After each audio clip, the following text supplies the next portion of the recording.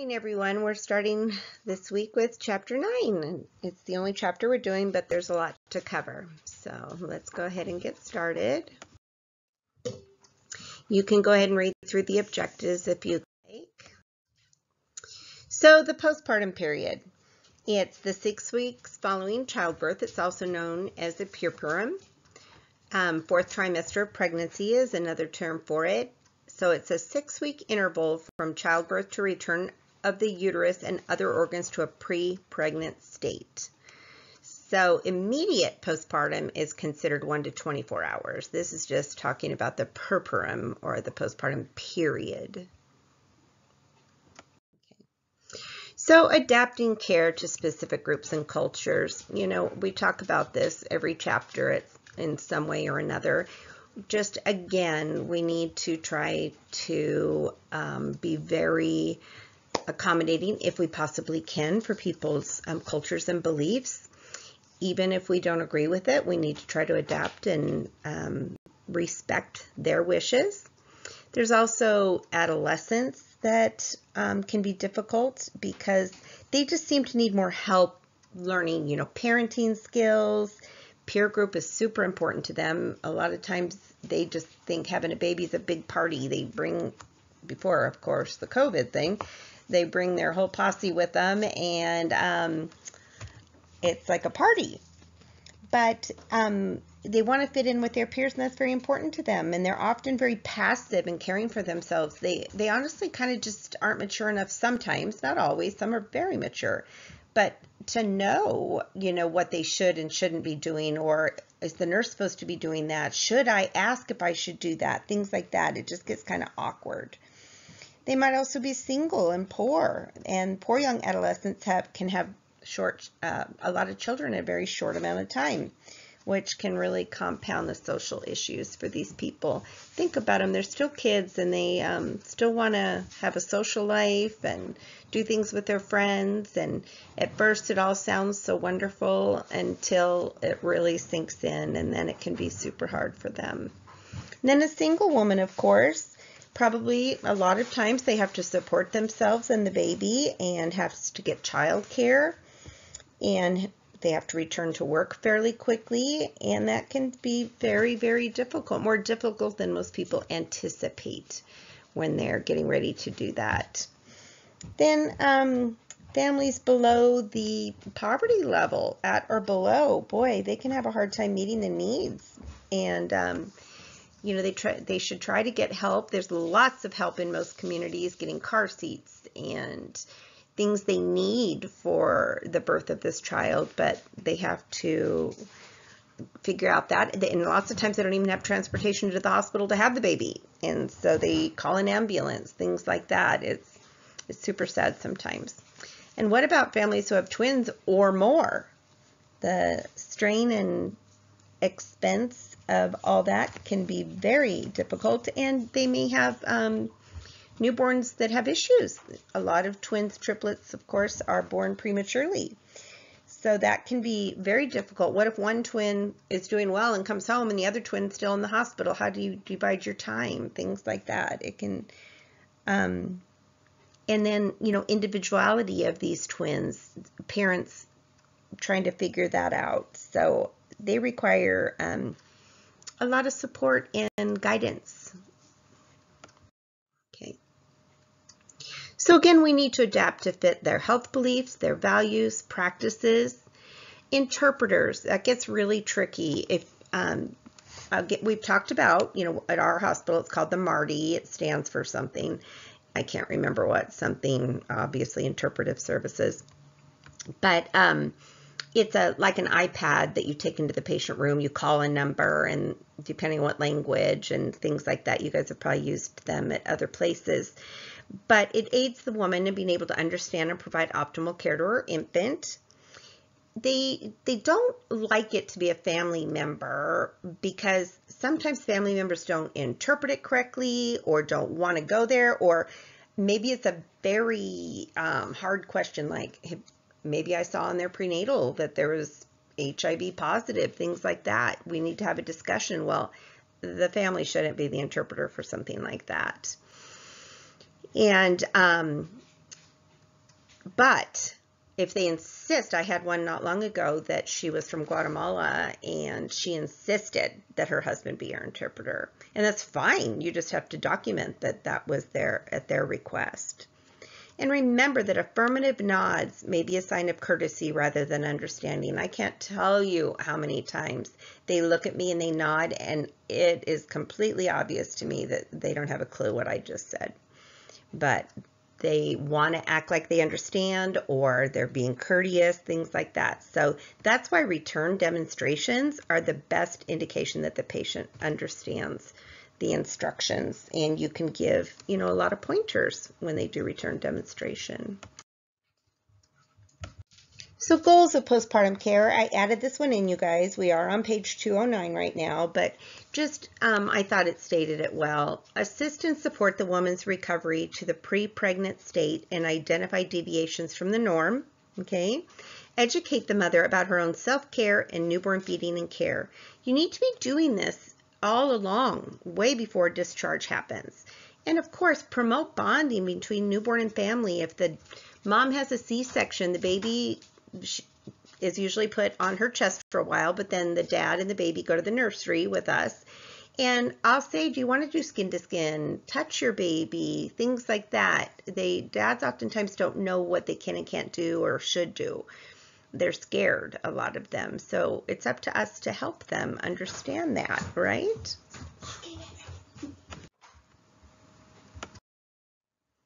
Postpartum changes in the mother. Okay, so immediately after delivery, the mother experiences multiple physiological changes. Think about all the changes that have happened during pregnancy that are now trying to get back to normal. A lot of it is hormonal too, so women can be a little kooky sometimes, a little crazy, and it's not their fault. So it's important for the nurse to assess all body systems, not just the ones from having a baby, because everything is affected when women are pregnant and have a baby. Okay, so the uterus, of course, it undergoes tremendous change. Involution. Okay, involution is the changes that the reproductive organs, especially the uterus, undergo after birth, and then again return to their pre-pregnant size and condition. It undergoes rapid reduction in the size and weight after birth, and the uterus should return to the pre-pregnant size by 5 to 6 weeks after delivery. So the failure of the uterus to return to the pre-pregnant state after 6 weeks is called subinvolution.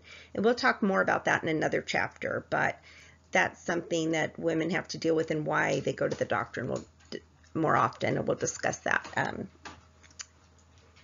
later. Okay, uterine lining is kind of interesting. The uterine lining, the endometrium, it's called that when you're not pregnant, decidua during pregnancy. It's shed when the placenta detaches. A basal layer of the lining remains to generate new endometrium to prepare for future pregnancies. The placental site, where it came off of, is fully healed in 6 to 7 weeks. Okay, so then we go down to descent of the uterine fundus. This is something as an OB nurse that is extremely important to know where that fundus is. So you're going to find questions on the test about this. Immediately after delivery of placenta, fundus is midline or just below the umbilicus. So if you put a finger on the umbilicus and press down, you should feel the fundus, the top of the uterus, sitting right there. And you can see this to the right. You can see the belly button. That's the reference point at delivery, and on day 9, you can see how it should be very tiny again, but still large on day 1 because it takes time for it to go down, right? Okay, so it descends at a predictable rate as the muscle cells contract to control the bleeding at the placental insertion site, and as the size of each muscle cell decreases. So that's what makes the uterus go down. So after 24 hours, the fundus begins to descend about 1 centimeter, 1 finger's width. That's how you judge it each day. By 10 days postpartum, it should no longer even be palpable. You should not feel that uterus. If you do, then that's usually subinvolution, and like I said, we'll talk about that in another chapter. Okay, now we're moving on to page 210. After pains. They can be miserable. You have someone who's had 5, 6 babies. Think how stretched out those muscles of that uterus are. And so that body is trying so hard to clamp down that muscle so that she doesn't bleed, that it feels like, basically like muscle spasms in your abdomen, and it's miserable. You ask somebody who's had 5, 6 babies, they say that was worse than the pain of childbirth. And they can do childbirth just fine and then writhe in pain afterwards. So it's a real thing. Thank goodness it decreases rapidly within about 48 hours postpartum. Now, they have more after pains if a baby suckles well at breast. So, because the newborn suckling causes posterior pituitary to release oxytocin, that contracts the uterus, right? That's what we use to contract down the uterus. So the more a baby breastfeeds well, the better contracted the uterus can be. So one of the best things you can do is put a baby to breast if a mom's bleeding a little heavy, but make sure the baby's latched correctly. Think about in the old days, we didn't have all those medications to give women, and we hear a lot of them had a baby out in the field, got up and worked again. Well, they put the baby to breast to control the bleeding. That's how we didn't have as many postpartum hemorrhages back then, is that's what they did. They just hung the baby there in a blanket or whatever and kept on working, right? But it was the breastfeeding that helped them not hemorrhage, okay?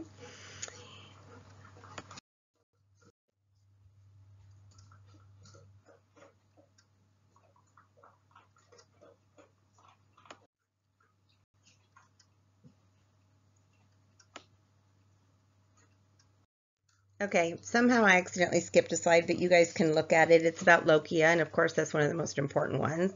But we're moving on to page 211. So it's the discharge, the vaginal discharge after delivery is lochia. Okay, lochia rubra is red. Rubra stands for red, and it is composed mostly of blood, and it lasts for about 3 days after birth.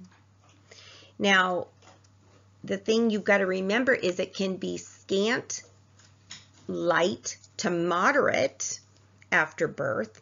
When you get more concerned if it's too much or the uterus is getting too high above the umbilicus, filling up with blood, not coming out, or no blood, that means the blood's just getting trapped inside somewhere and building.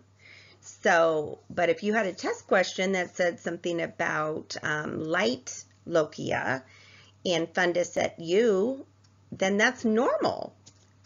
And just continue your 15-minute assessments. So I just want you guys to remember that. Okay, lochia serosa is pink because it's blood and mucus content, and it lasts from about the 3rd through the 10th day. Lochia alba is the mostly clear and colorless, whitish, yellowish. It lasts from about the 10th through the 21st day after birth. It does have a characteristic fleshy or menstrual odor, but it should never have a foul odor, okay? So if a mother has excessive discharge of lochia, a clean pad should be put on there and we keep an eye on it. They shouldn't saturate, I mean like where you can wring it out, a pad within an hour, but you check every 15 minutes and we weigh them or count them if we feel that it's more than the normal amount of postpartum bleeding, okay? The flow of lochia is briefly heavier when the mother ambulates, just because it's pooled down in there in the vagina, and when they stand up, all of a sudden it all comes out. But as long as it stops, or it's just 1 or 2 little clots, then that's fine. It's when things keep on coming that we get concerned. So a few small clots at this time are normal. And women who've had a recent cesarean section, they have usually less bleeding because when the doctor's back there doing the surgery, they literally take wet cloths and wipe out the uterus. So they've already cleaned it out. They've already done the job for the body. And so they don't have as much bleeding.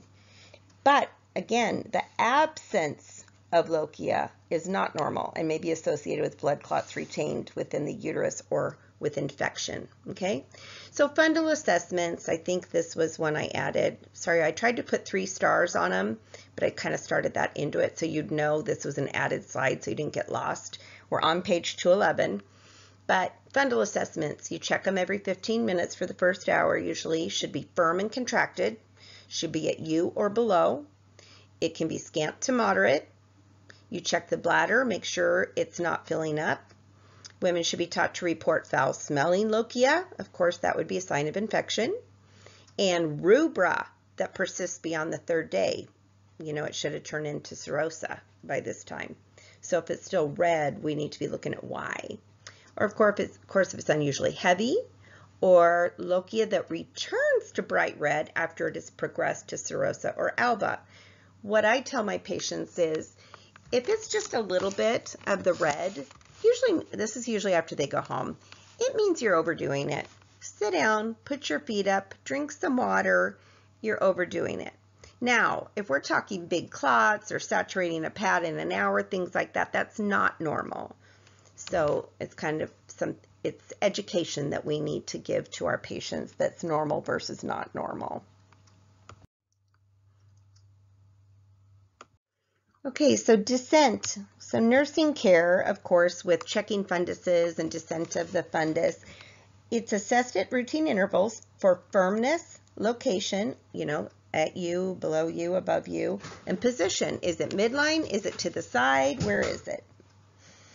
And then it's essential not to push down on an uncontracted uterus because we don't want to invert. And I have a picture coming up to show you. And also in your book on page 210, that picture up to the right, it shows you put a hand on the bottom of the uterus and the top of the uterus. Because if you press down on the top, the fundus, you can make that uterus invert. And that is an absolute emergency if it starts coming out the opening of the os, the cervix. Okay, so if there's a full bladder, it can contribute to poor uterine contraction, and the mother should be assisted to the bathroom or a bedside commode or bedpan. So a full bladder can push the uterus up and cause it to deviate to one side and interfere with involution. So the nurse should assist the woman to empty her bladder. There's a question on the quiz, and I want you guys to hear me right now. You prioritize on these questions, okay? I found that a lot of people read into this question in the past. Most people are like, oh, I got to call the doctor, this and that. No. If everything else is normal, her vital signs are normal, her bleeding is normal, everything else is fine. In the question, it does not say that she's hemorrhaging or anything like that.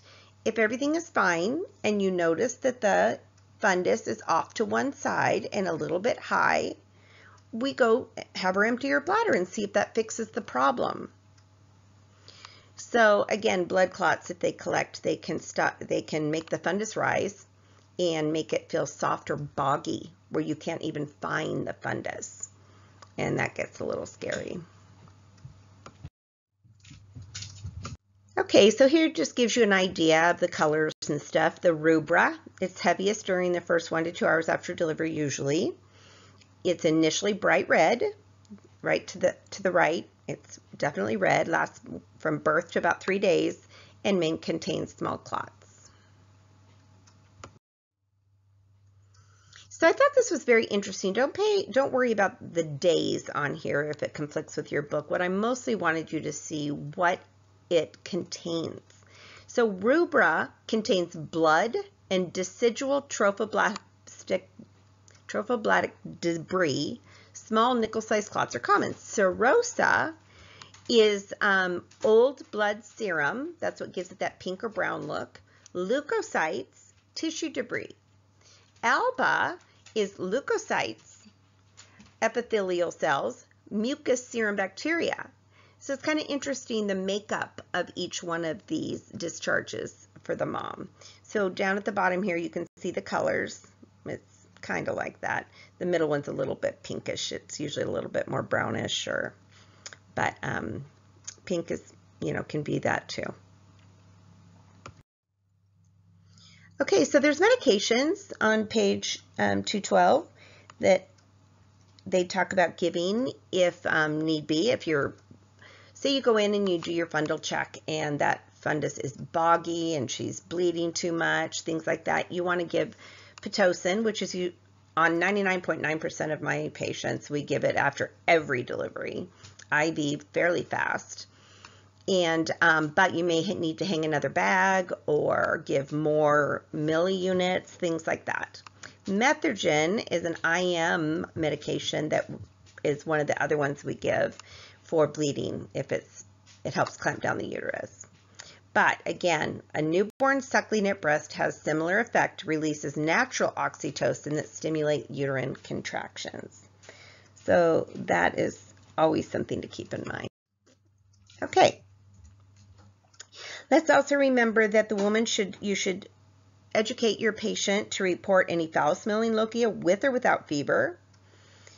Again, the rubra that persists, if they feel like their bleeding's too heavy, I always use their period as an example. If it's like a period, that's normal. If it's more than that or saturating that pad in an hour, then it's something to tell me about.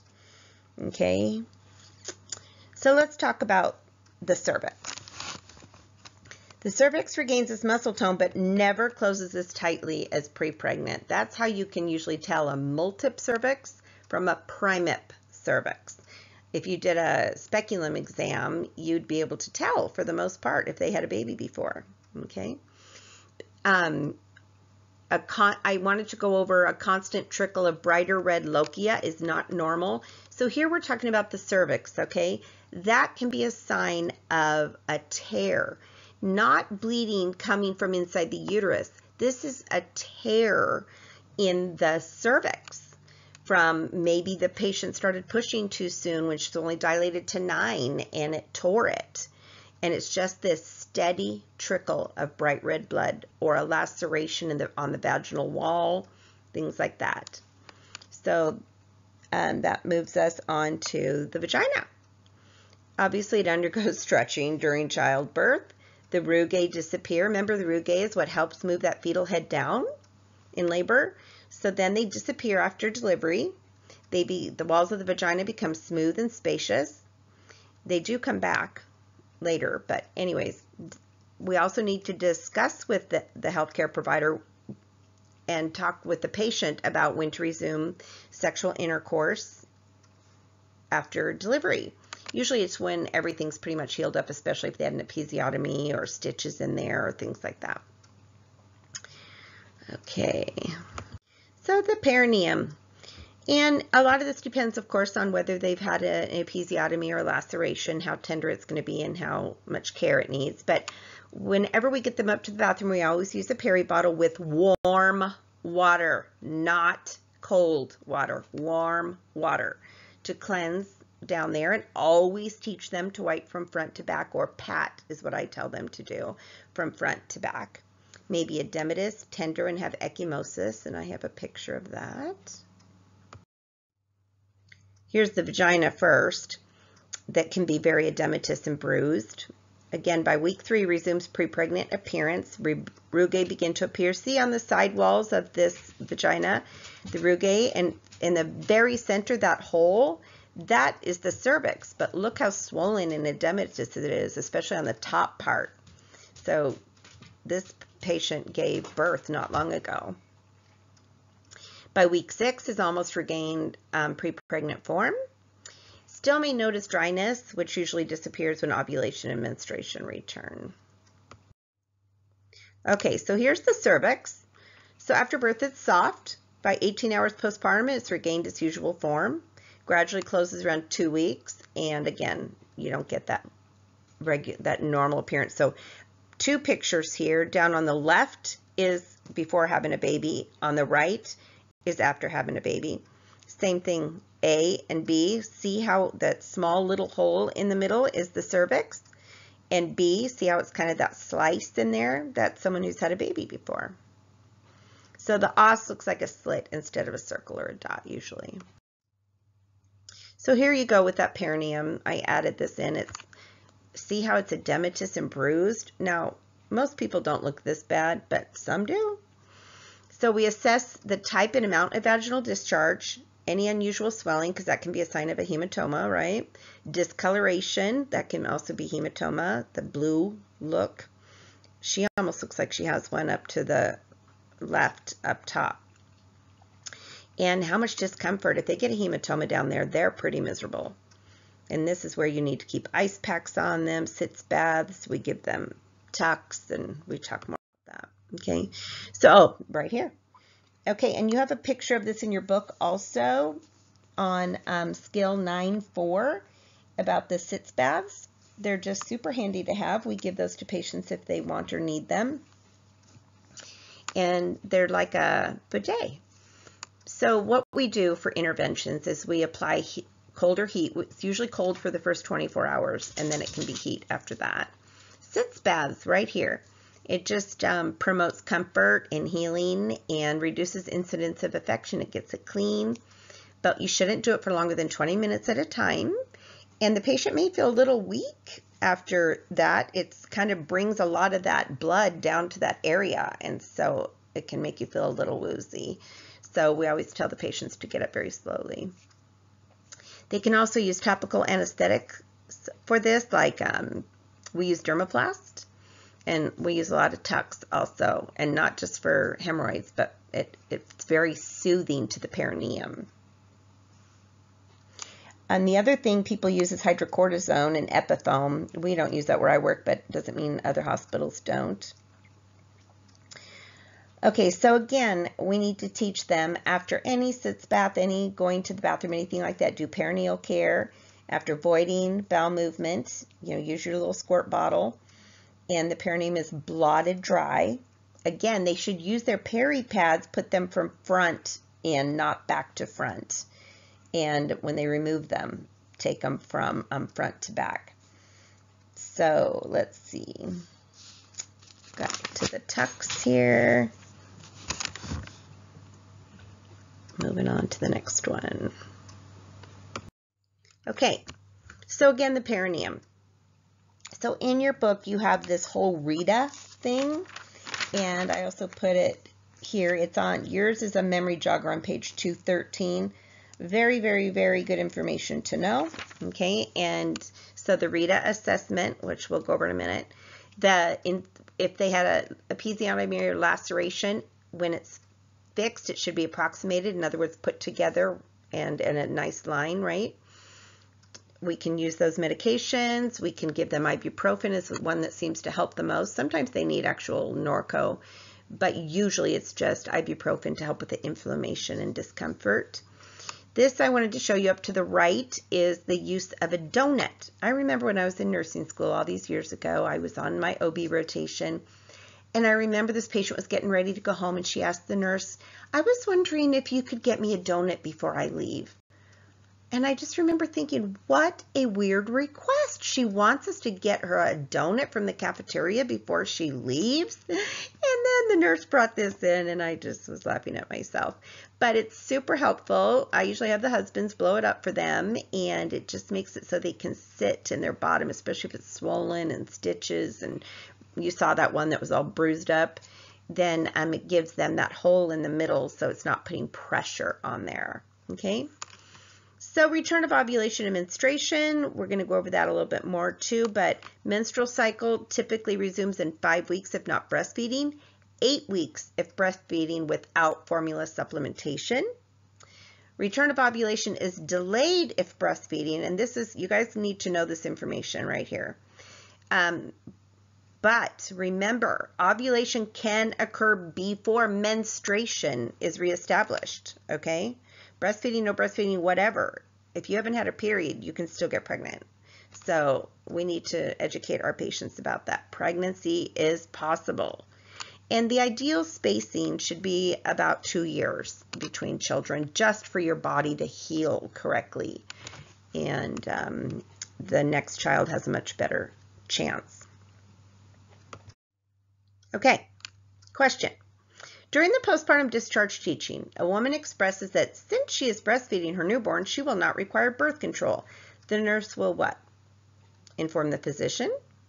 Tell the woman she will require birth control when she is weaning the baby. Inform her that breastfeeding is not a form of birth control. Inform her that she must use oral contraceptives in supplement to breastfeeding. So let's break this question down. Why would we inform the physician? There's no need for that right now. We can deal with this question. Tell the woman she will require birth control when she's weaning the baby? No, that's only if she's sexually active, and that's up to her if she wants to take the chance. So we don't require birth control. We would suggest it.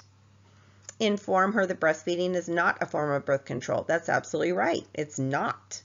Now, it works for some people, but you cannot count on it. Inform her that she must use oral contraceptives. No, there's other kinds of birth control that people can use besides the pill. So see how we break that question down? I know people are struggling with those types of things, but you had to, on this one, pick the best answer. So here's that Rita that we were talking about. So always check episiotomy, okay, for redness, swelling. So check for edema, ecchymosis, and any kind of abnormal discharge, and approximation as it come together, just like we said. So we check the episiotomy, tearing, hematoma formation, and hemorrhoids. And act on it if we need to, if there's something wrong. So I wanted you to see this too, the Rita scale again. So the redness, this is a patient who's had their perineum repaired. Okay, so at the top, you can see this opening to the vagina, and down below, it's where the stitches have brought it back together.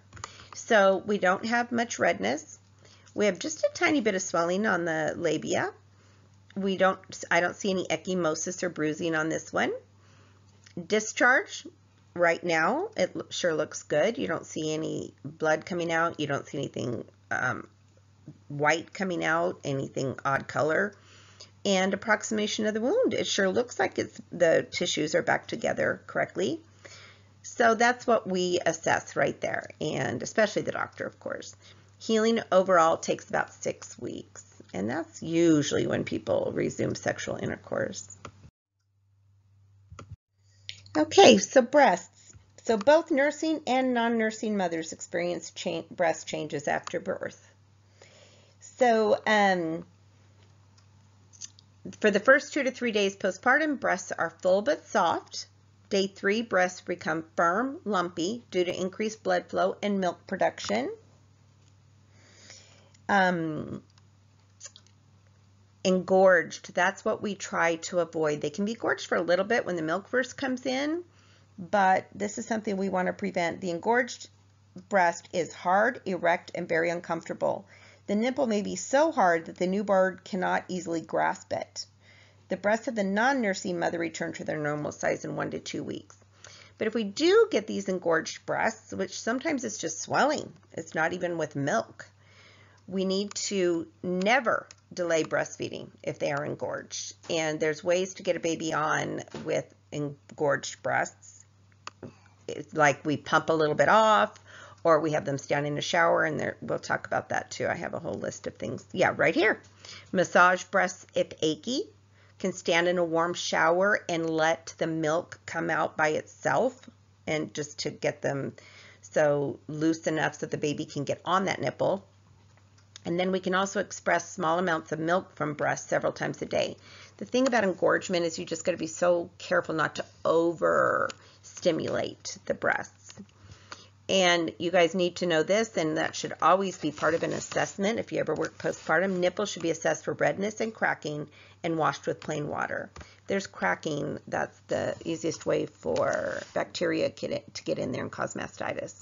Support bra should be worn, whether it's a breastfeeding mom or someone who's trying to dry up their milk.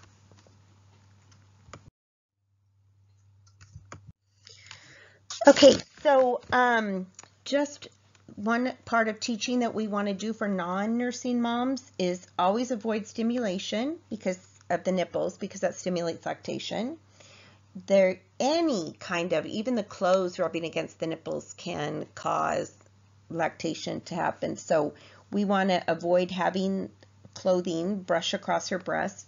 When she's in the shower, she should have her back to the water directly, warm water directly on her breasts, will loosen it up and help milk come out, and we don't want that. We want them to dry up. Okay, the nipple should always be washed with plain soap and water because plain water, because soap can dry them out. So that's important education to give to the patient. Okay, so again, care management after delivery, just to reiterate, this was, you see the stars there. I added this slide, so don't worry about what page it's on. So a nursing assessment is per facility protocol, but all mothers, it includes vital signs, fundal location, and consistency and amount of bleeding. Vital signs are taken every 15 minutes during the first hour after delivery. That's pretty much standard of care. Infant may be put to breast and should be within the first hour. And infant is assessed on arrival in the newborn nursery. On the picture on the right, again, is just showing you how to do a fundal check with both sides so you don't have that uterine involution. The doctor actually, if it's the uterus prolapses, the doctor has to take a fist and push it back up in there. The problem is the patient can go into shock and the cervix is closing. And think about how tight that cervix is. So they're trying to get this uterus back through that cervix that's trying to close. So it's fighting you. So it can be a horrific day when that happens. And again, I added this just be aware, and we go over this in the next chapter next week, but just to give you a little information. Dangers in the immediate postpartum, first 24 hours, hemorrhage. That's why we do all those fundal checks, right? We want to keep an eye on how much bleeding they're doing. Hemorrhage can lead to hypovolemic shock. Infection. Think about all the vag exams they may have had during labor, and uterine cavity becomes easily accessible to those microorganisms. It's open, so things come up, ascending bacteria, and placental attachment site where it detached is an open wound. And so that's something that we need to always be careful about. We don't want to get infection in that site. Okay, now we're moving on to changes in the cardiovascular system. We're on page 215, and it's a lot. Cardiovascular, I think I've told you guys this before, a lot of women, that's when they get diagnosed with cardiac issues, is during pregnancy and the first hour after delivery, because their heart is very taxed, and if it's not strong, it can show up defects that they didn't know they had. So remember, women lose at least 200 to 500 mils of blood during a vaginal delivery. Over 500 is considered a postpartum hemorrhage for a vaginal birth.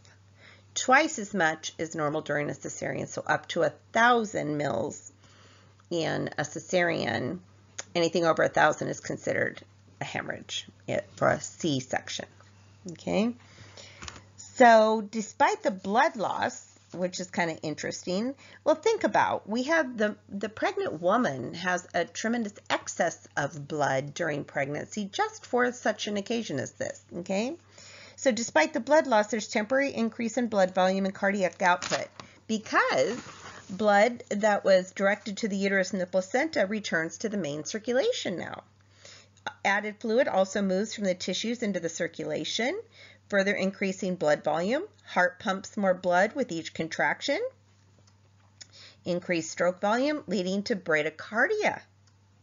So after the initial post-birth excitement wanes, the pulse rate may be as low as 50 to 60 beats per minute for about 48 hours of birth. So in other words, you just don't get scared if you see that.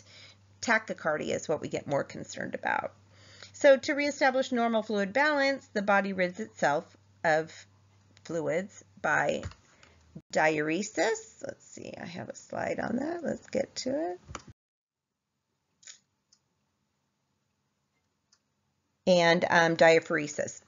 But the cardiovascular system, remember, there's a 50% increase in blood volume during pregnancy. Coagulation, higher risk of blood clot formation. And blood values, H&H diluted due to shifts. I have slides on these too, so we'll get into it more. Chills, due to release of pressure on pelvic nerves and a vasomotor response involving epinephrine. So they just have this weird chill, and I have a slide where we'll talk more about it. Orthostatic hypotension. So it's due to resistance to blood flow in the vessels of the pelvis as it drops. And then nursing care, of course, our vital signs are extremely important to get trending. And our Hohmann sign. Okay, so I just want to give you a little review about the Hohmann sign. May occur to venous stasis. If present, it may be an early sign of venous thrombosis. Inspect for redness, swelling, and warmth of the leg, right? And report immediately if you have a positive Hohmann sign. Temperature, again, we won't worry about, infection. First 24 hours after delivery, temperature may raise to 100.4. That's usually our limit of what we feel comfortable with. It's a result of dehydration and exertion of labor. Thereafter, temperature should be in the normal range. If temperature is still elevated, infection may have developed and should be reported. And of course, she's having other symptoms, chills, fever, doesn't feel good, things like that. Then, of course, the doctor needs to know. And breast engorgement can cause a short-term elevation in temperature. That's usually one of the ways they know they're getting that. Their breast is a little bit red and they spike a fever.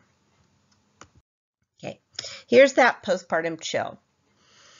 It's this uncontrollable chill, and all the family members are always like, she's cold. And I say, and I know it's usually not that. I say, are you cold? And they say, no, I'm just shaking. I'm just shivering.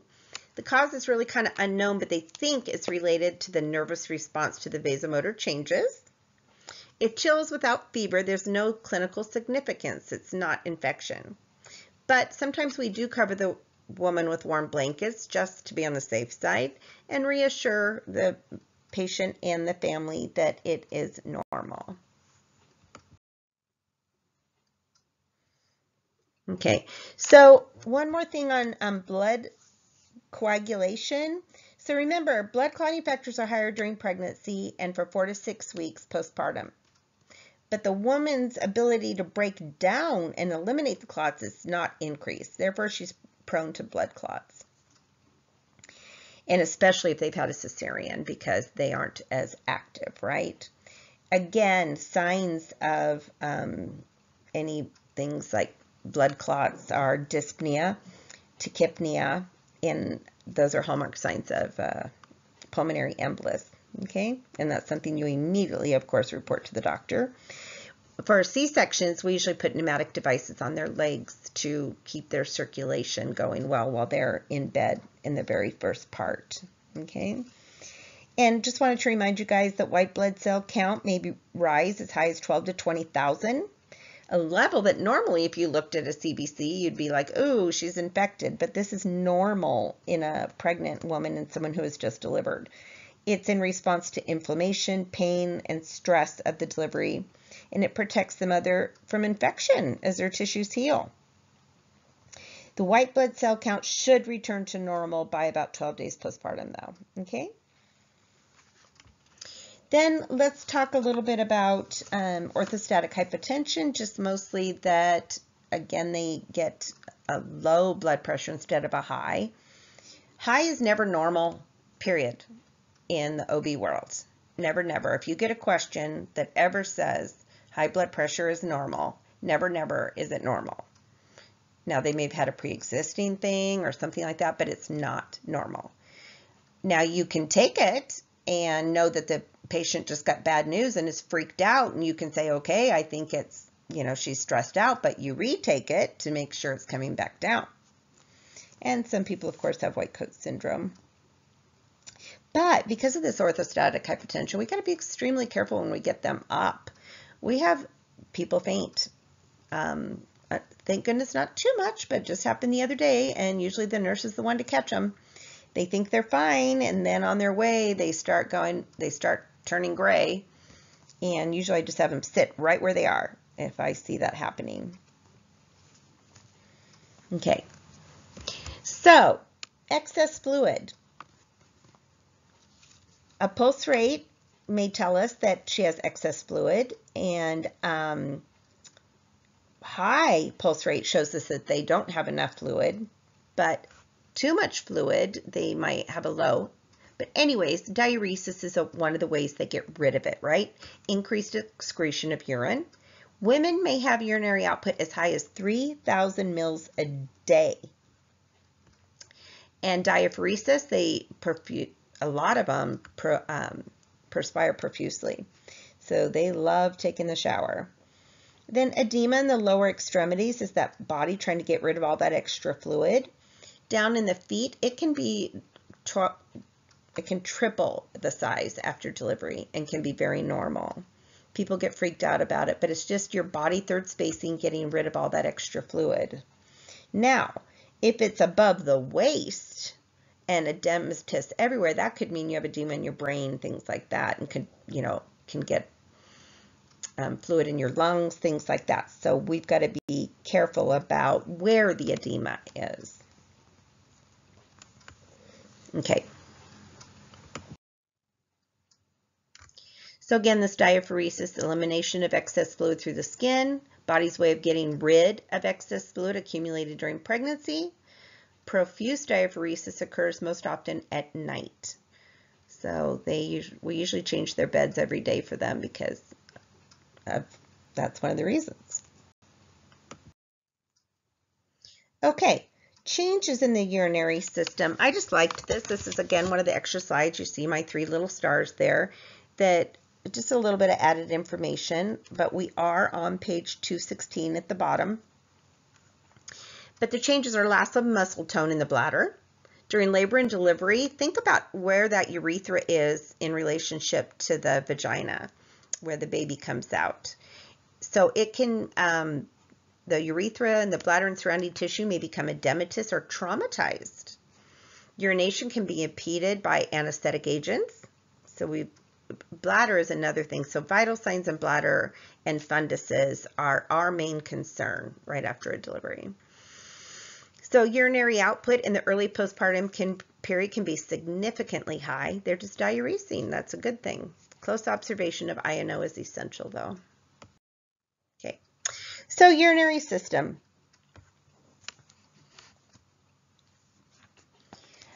So since they have all this excess fluid, then they get usually boluses during labor of fluid. So lots and lots of fluid can go in, and we need to make sure it's coming back out.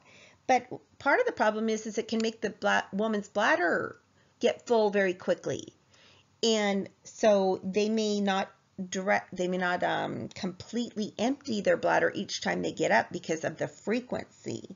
So that's something that we have to measure. Okay, so kidney function returns to normal within a month after birth. Again, you need to know this. I keep saying it. A full bladder can displace the uterus and lead to postpartum hemorrhage. It does not let that muscle of the uterus clamp down. The woman who avoids frequent small amounts of urine may have increased residual urine because her bladder does not fully empty. Think about that. What have we said? Moist and warm. Residual urine in the bladder may promote the growth of organisms. If patient is unable to void, we provide privacy. We run water in the sink. Sometimes just the sound of running water helps them relax to go pee. Use a peri bottle. We put warm water in these bottles and we spray it over the perineal area to help it relax and warmth and stimulate her to pee. Because you'd be surprised how many women have a hard time peeing after delivery. So we don't want to rush her. I always remain near, but a lot of people have bladder shyness. So I stay outside the door and I say, I'm right here if you need me, and let me know when you're done. And sometimes you can also have her place her hands in warm water. There's just the trick. Sometimes I get them in the shower to see if they can just pee while they're relaxing in the shower. So some discomfort also with early urination is expected. Think about if they have, we call them skid marks, where they got enough of a little teeny tiny tears down there, but it's not considered a episiotomy or a laceration.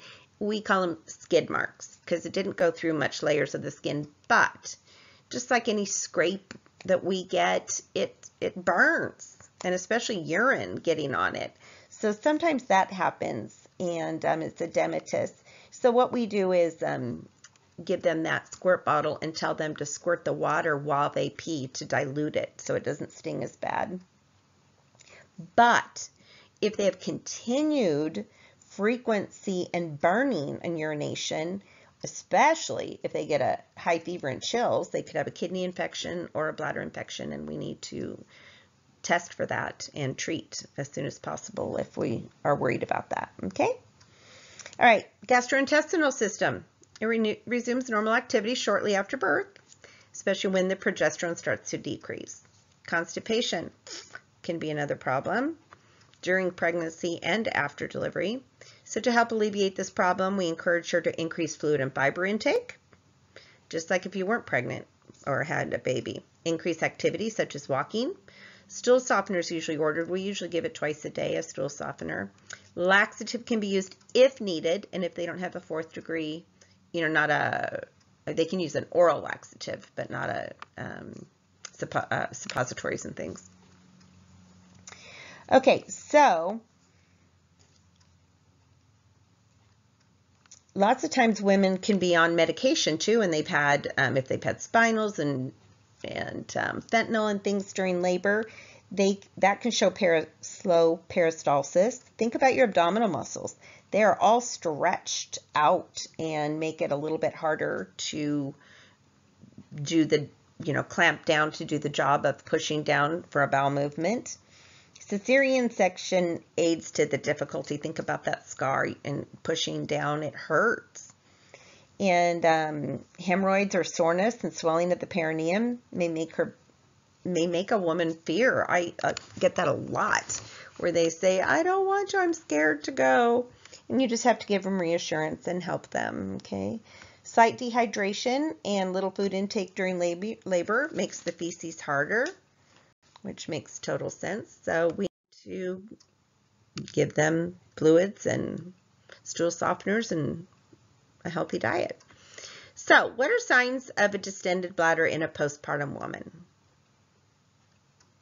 So I'm going to think for a second.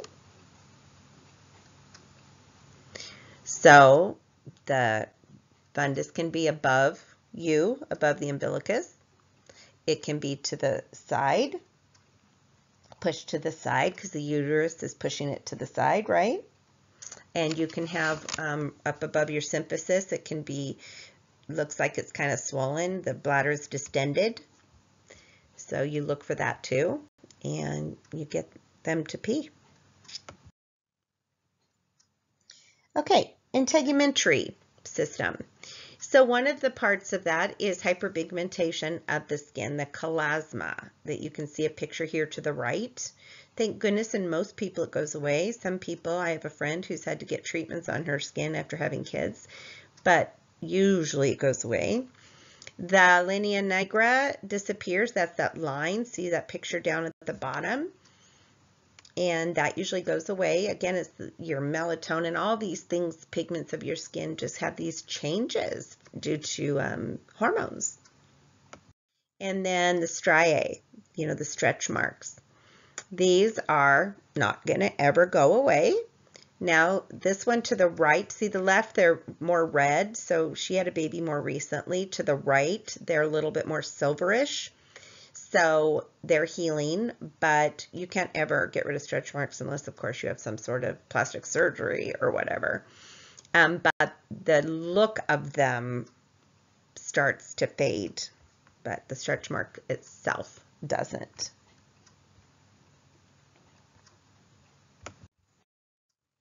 Okay, musculoskeletal system. Diastasis recti. I'm going to show you pictures in a minute. It's that longitudinal abdominal muscles that get separated. And the weakness usually remains for about 6 to 8 weeks after delivery and contribute to constipation. Then you have hypermobility of the joints, usually stabilized within 6 weeks. Remember, there's that relaxin that we have during pregnancy, women. And that usually stabilizes, and joints of the feet may remain separated. That's why some women, after they have children, you hear them say, I went up a shoe size, and that stays. So exercises they can do, it's in your book on page 217. I'm not going to go over them, but just you can see abdominal muscle tightening, head lift, pelvic tilt, Kegel exercises. And a woman usually begins light exercises as soon as the first day after a vaginal birth, but after a cesarean, you wait quite a bit longer.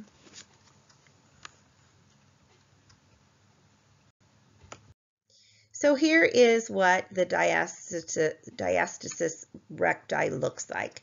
So here's just a muscle, a picture on your left of see the muscle, and there's tissue in between. It has totally split to the sides.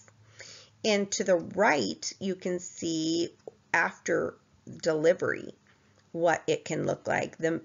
Down to the right, the bottom right, you can totally see those muscles, just like this picture on the left, that they have split.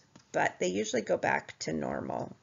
But some of these women, poor things, they were so stretched out, the stretch marks and stuff, that they get close back to normal, but not always. Okay, the immune system. So we want to prevent blood incompatibilities and infections. So remember, the Rh negative mother should receive a dose of RhoGAM within 72 hours after giving birth to an Rh positive newborn. You've got to know that forever and ever and ever. You need to know that. This prevents sensitization to Rh positive erythrocytes that may have entered her bloodstream when the newborn was born. Remember, we've talked about this. So just remember, RhoGAM is given to the mother, not the newborn, and it's an IM injection. Okay, so rubella, German measles, super important. Every woman gets a titer done during pregnancy to see if she's rubella immune. And if she's not, you don't give rubella during pregnancy, only after delivery. Okay, you need to know that. And it's given sub-Q if the titer. Now, I want you to be careful. This says titer less than 1.8. You've got to be careful because every lab does theirs differently. So you've got to see what the norm is for that lab. So in any lab, in general, make sure what their norms are. Okay. So vaccine prevents infection with rubella virus during subsequent pregnancies, because rubella could cause birth defects if she's gotten in pregnancy, but should not get pregnant for the month following the vaccination, but it's okay to breastfeed with getting the vaccination. Okay. Again, you see star, star, star, just some interesting information. Adaptation of nursing care. It just had a little bit different than what's in your book, page 218. So after a cesarean, your care is basically the same as a vaginal birth, but you've got to monitor the abdominal dressing. And one thing I'd just like to add, is it ever normal to have a saturated surgical dressing? Never, never. Unless the doctor comes and says, yes, I expect bleeding, change it every 4 hours, things like that, but not on a cesarean. And so that's something that you've got to always, and remember we talked about if you see a dot of blood on there, circle it and make sure it's not growing. Sometimes just a little dot is fine. I'm talking about if you go in your patient's room and that dressing is saturated with blood, there's a bleed and you've got to act on it. Now I wanted you to look at these pictures too. The top one, you can see they used either inside sutures or glue on that incision.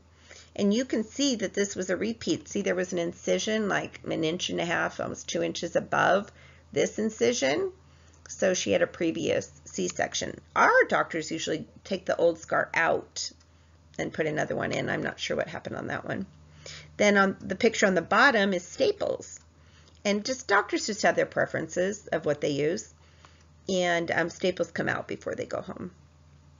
But with the top one, there's not much you have to do. Sometimes you put steri strips on them. Okay.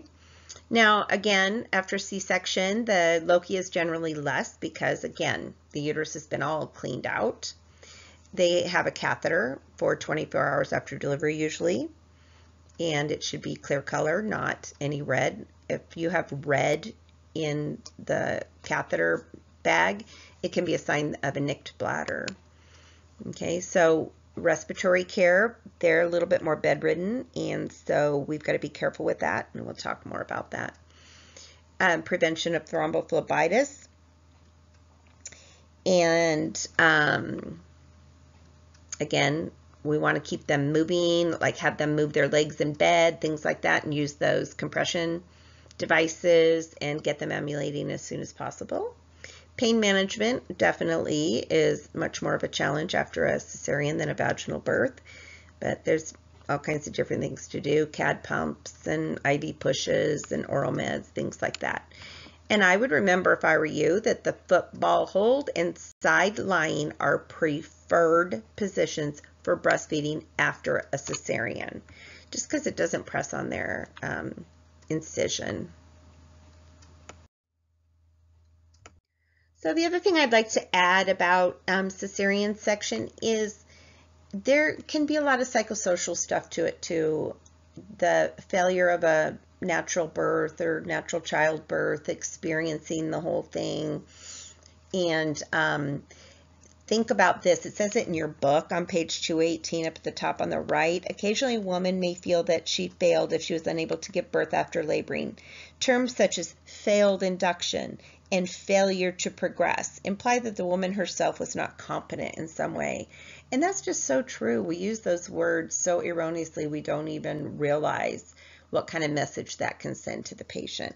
So we need to be careful about how we word things and give the support. And I usually just say things like, I, for one, am thankful for C-sections. I would have been a statistic back in the old days. My baby and I would have died. So, you know, I feel like you need to now focus on you're healthy, your baby's healthy, and let's just move on from here. But if they need to talk about it, absolutely talk about it, right? Okay, so let's move on to respiratory care. So lung sounds should be auscultated each shift for clarity, more often if they sound crackly or a little bit, the bases are a little bit, you know, full. So when confined to the bed, instruct the woman to take deep breaths and turn every 2 hours. Encourage her to cough to move secretions out of lungs. C-section surgical patients don't want to cough because it hurts. So you just teach them to splint their incision and make themselves cough, because if they don't, the fluid stays in their lungs and then it can be way worse later. And I try to explain that to them. You get pneumonia, trust me, it's going to be way worse. So incentive spirometers are very useful. I don't know if you guys have used those, but it's just a breathing thing that makes them take deep breaths to open up their lungs. So that's very, very helpful, and encourage ambulation as soon as possible after delivery. Okay, another question. It is considered normal for a woman's blood pressure to increase during pregnancy. True or false? Hopefully everyone said false, because it's never normal for it to increase. You know, I'm not saying 1 week it's 110/70 and the next week it's 120/80. I'm not talking about that. I'm talking about true higher blood pressures. Okay. So remember, for thrombophlebitis, that we want to prevent that. So again, the leg exercising, flexing, extending, and movement. Pain, we talked about that. You can use pain scales. You can use, there's all kinds of medications usually ordered, especially after cesarean, of what kind of medications they can take. So emotional care is just about as important as the physical care, if not more. Think about this. The birth of an infant brings about physical changes in the mother, but also causes many emotional and relationship changes in all family members. It's a huge change. Usually a looked forward to change, but sometimes you don't realize the effects it's going to have, and you have to learn how to deal. So for mothers, the transition to motherhood brings changes in body image, psychological acceptance as a self as a mother figure, doubts about themselves. Can I be a good mother? You know, people get scared. So this guy named Rubin did the psychological adaptation thing, and it's on table 9.2 on page 221. And you guys need to know the different phases. You need to know what each one is and when, okay? So this Rubin has described 3 of these phases, and in more recent studies shows that women progress through the same 3 phases, although at a more rapid pace than originally thought, okay? So be sure and study that, you guys. Postpartum blues. It's just a normal thing. Like, you look down, the woman looks down at her baby and is like, boo hoo hoo, but she's like happy. It's just these weird emotions that usually are very hormonally based. But what it really comes down to is it's conflicting feelings of joy and emotional letdown. All these months you've led up to this, and now it's happened, and just so much has changed and different. And so it's just conflicting emotions. And we have to be prepared for that, because we certainly don't want it to ever go to depression or psychoses. Postpartum blues, I tell people, it just can be very normal, but I really go over the differences between, and we get into that more later. I think it's the next chapter, with blues and psychoses and depression. But a little bit about depression right now is that it's a persistent mood of unhappiness. And the nurse should explain that persistent depression is not expected and should be reported to her healthcare provider. I've had many people come back, because I do that. I really talk about that on my discharge teaching, and they come back and give me feedback that they were so glad that I went over that with them. It's becoming a big deal these days that too many women are getting postpartum depression. And so they need to know what to do about it. And I tell them, call their doctor. It's a temporary thing usually, that they need to, it's a chemical imbalance, that they need to get their body back in an even keel. Okay. And then, of course, fatigue. Oh man, think about that. Today, with today's modern lifestyles, it often requires a woman to work through most of her pregnancy, room in after the delivery with the responsibility of the newborn the whole time they're there with all this baby-friendly stuff, then return home after delivery in 48 hours or so, to now all your home responsibilities and taking care of a baby and up half the night feeding it. So fatigue is huge. And think about us not even being pregnant, male, female, whoever we are, how when we get tired, how we don't have our coping skills as well usually. So the nurse should assess the level of maternal fatigue and initiate appropriate relief measures, such as taking on the care of the newborn for a few hours. I do that. Sometimes I say, you need a nap, you're exhausted, let me take the baby. And I just kind of tease with them, and I say, we make really good babysitters. And they say, I feel guilty, and no reason to feel guilty. You're going to be a better mom if you go home with rest. So we need to do that for them. Okay. Okay, again, the blues, usually caused by conflicting feelings of joy and emotional letdown. 70% of women experience this. Generally starts a few days after birth and lasts around 10 days. Characterized by tearfulness, insomnia, lack of appetite, feeling of being disappointed. That's just the typical postpartum blues. And then again, people usually snap out of it. Parenthood. It can affect a lot of things in relationships and family dynamics. It can affect communication between partners. The division of responsibility can be a source of conflict. Okay, I feel like I've been home with the screaming baby all day. You should go in and do the dishes. And the significant other may say, I've been at my job all day and I should come home to a nice clean house because you've been home all day. Things like that. You can see how that happens. And that can be super hard. Fatigue increases irritability. Loss of freedom and decreased socializing may cause people to feel lonely. It's a different world once you become a parent. You don't have that freedom. Okay, fathers. So fathers go through periods of adjustment too. One of the things they go through is this engrossment, where they have this intense interest in their newborn. And it's super cool to watch sometimes. They just hold their baby and look at it and talk to it and just fall in love. There's 4 phases of adjustment for fathers too. So having expectations and personal intentions, confronting reality and overcoming frustrations, creating one's own personal father role and reaping rewards of fatherhood. But adjusting all that sometimes can be hard. So we need to include fathers in the care as much as possible and instruct them. I always call it like blanket wrapping 101 and diaper changing 101, that, get those fathers doing that stuff. Partner bonding. Again, this isn't in your book. This is just one I added. They should be included in all the teaching sessions, care and feeding. Some don't want to. Some say, I don't want to. She's going to be doing this or whatever. But you try to get them engaged.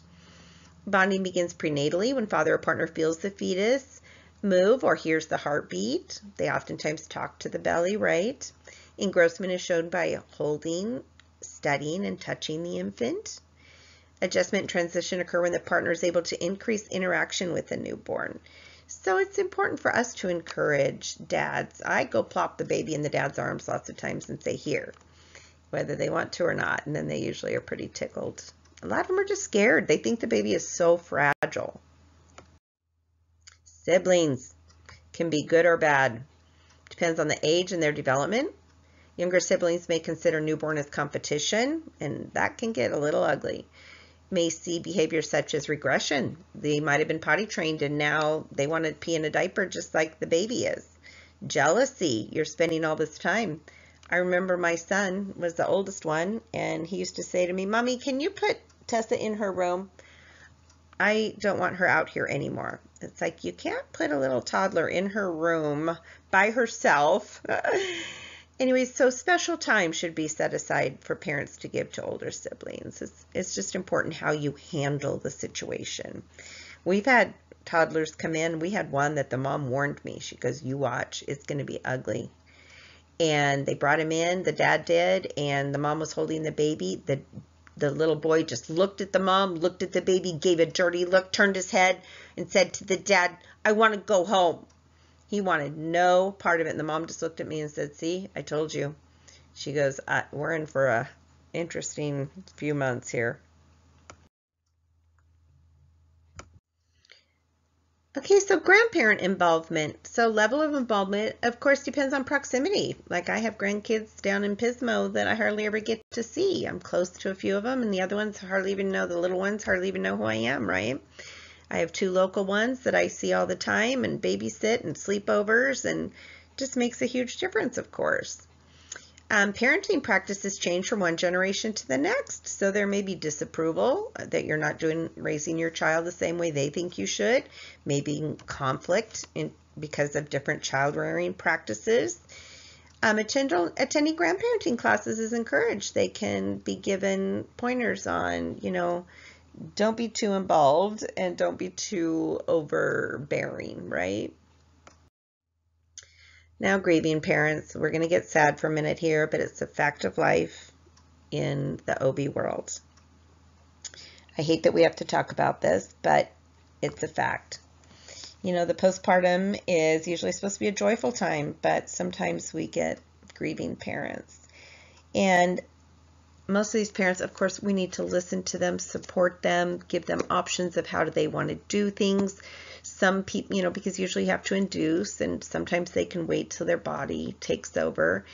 But, lots of times they come in with decreased fetal movement and we don't find a heartbeat, or they've gone for an ultrasound, or they've gone to the doctor's office and they can't find a heartbeat. And one that stands out in my mind, she had a little boy at home, and she came in and she goes, I was just at work and it just didn't feel like the baby was moving as much. I think I'm just being ridiculous. I'm overreacting, but I just wanted to make sure. I put her on the monitor and I couldn't find a heartbeat, couldn't find a heartbeat, couldn't find a heartbeat. And I wanted the doctor to come over and do a bedside ultrasound fast so she'd have an answer. And he couldn't. He was stuck in surgery. So I took her downstairs to the ultrasound radiology department. And what's hard is the tech can't tell them anything. So we're in there, and I knew this patient, and she was super sweet, and I saw no heartbeat. The tech put the ultrasound right over the fetal heart, and it wasn't beating. And the patient's just looking at me frantically, tell me, please just tell me. And the tech can't, she could lose her job. But I just said an observation as an OB nurse. I said, I didn't see a heart beating. The doctor still has to confirm, and, but the baby was gone. And of course, she immediately got hysterical. She was like 35 weeks, really, really awful. And so she called her husband, then we took her upstairs to induce her. And so you go through this, of course, they go through shock and disbelief. She kept saying, it was nothing. This can't be true. And she kept saying, can you do something else to make sure? Things like that. And, then of course they get anger, guilt. Did I do something wrong? Is there something I did in my pregnancy that I did wrong? Sadness and depression, of course, but gradual resolution of the sadness, they have to deal. So they may ask questions about what they could have done differently, and they may wish to have, a priest there or a pastor there, things like that. I usually ask those things. Is there anyone you want with you? Is there anyone we can call? And, if the newborn dies, is stillborn, or has a birth defect, the parents' reactions depend on whether the event was expected to, of course. If they came from the office for an induction of labor already knowing, they went home and got their clothes and stuff, they already knew. But if they come in and just boom, all of a sudden they're told their baby's gone, that's devastating. So parents should be prepared for the newborn's appearance after the delivery. It depends on how far gone, how long it's been, if there's any breakdown of the tissue. Sometimes they come out and they're just macerated. Sometimes they come out and they look like they should be breathing. They're so perfect. So, but for the ones that the skin is already sloughing and they look like odd little things, you prepare the parents and you cover up their bodies as much as possible. You put them in, I have a picture I'll show you. Let's see on the next one, right here. This is a picture of a demise. So I try to make the baby snuggly and warm. And, the heads can look a little funny. And you can see on the hands, they're a little bit peely there. And who knows what the body look like. But and see how purple the lips are, things like that. But you try to make them as beautiful for that memory as possible. And on the left, we did this for a family. They had a demise, and they knew it was a demise when they came in, and they told me a lot of people got them these things. So I don't know if you can tell, but this is an imprints. It's the feet are sticking out. It was this really neat kit, and my friend and I, Carol, one of the other nurses, we did that for her. We did all these little kits for her so that she wouldn't have to do them, but that she'd have these keepsakes. And what a neat idea, your little baby's feet right there.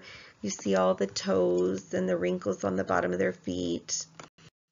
This one was same baby, and it was a kit. On the left, I just wanted you to see how you see the hand emerging. It was a very interesting way that this kit was.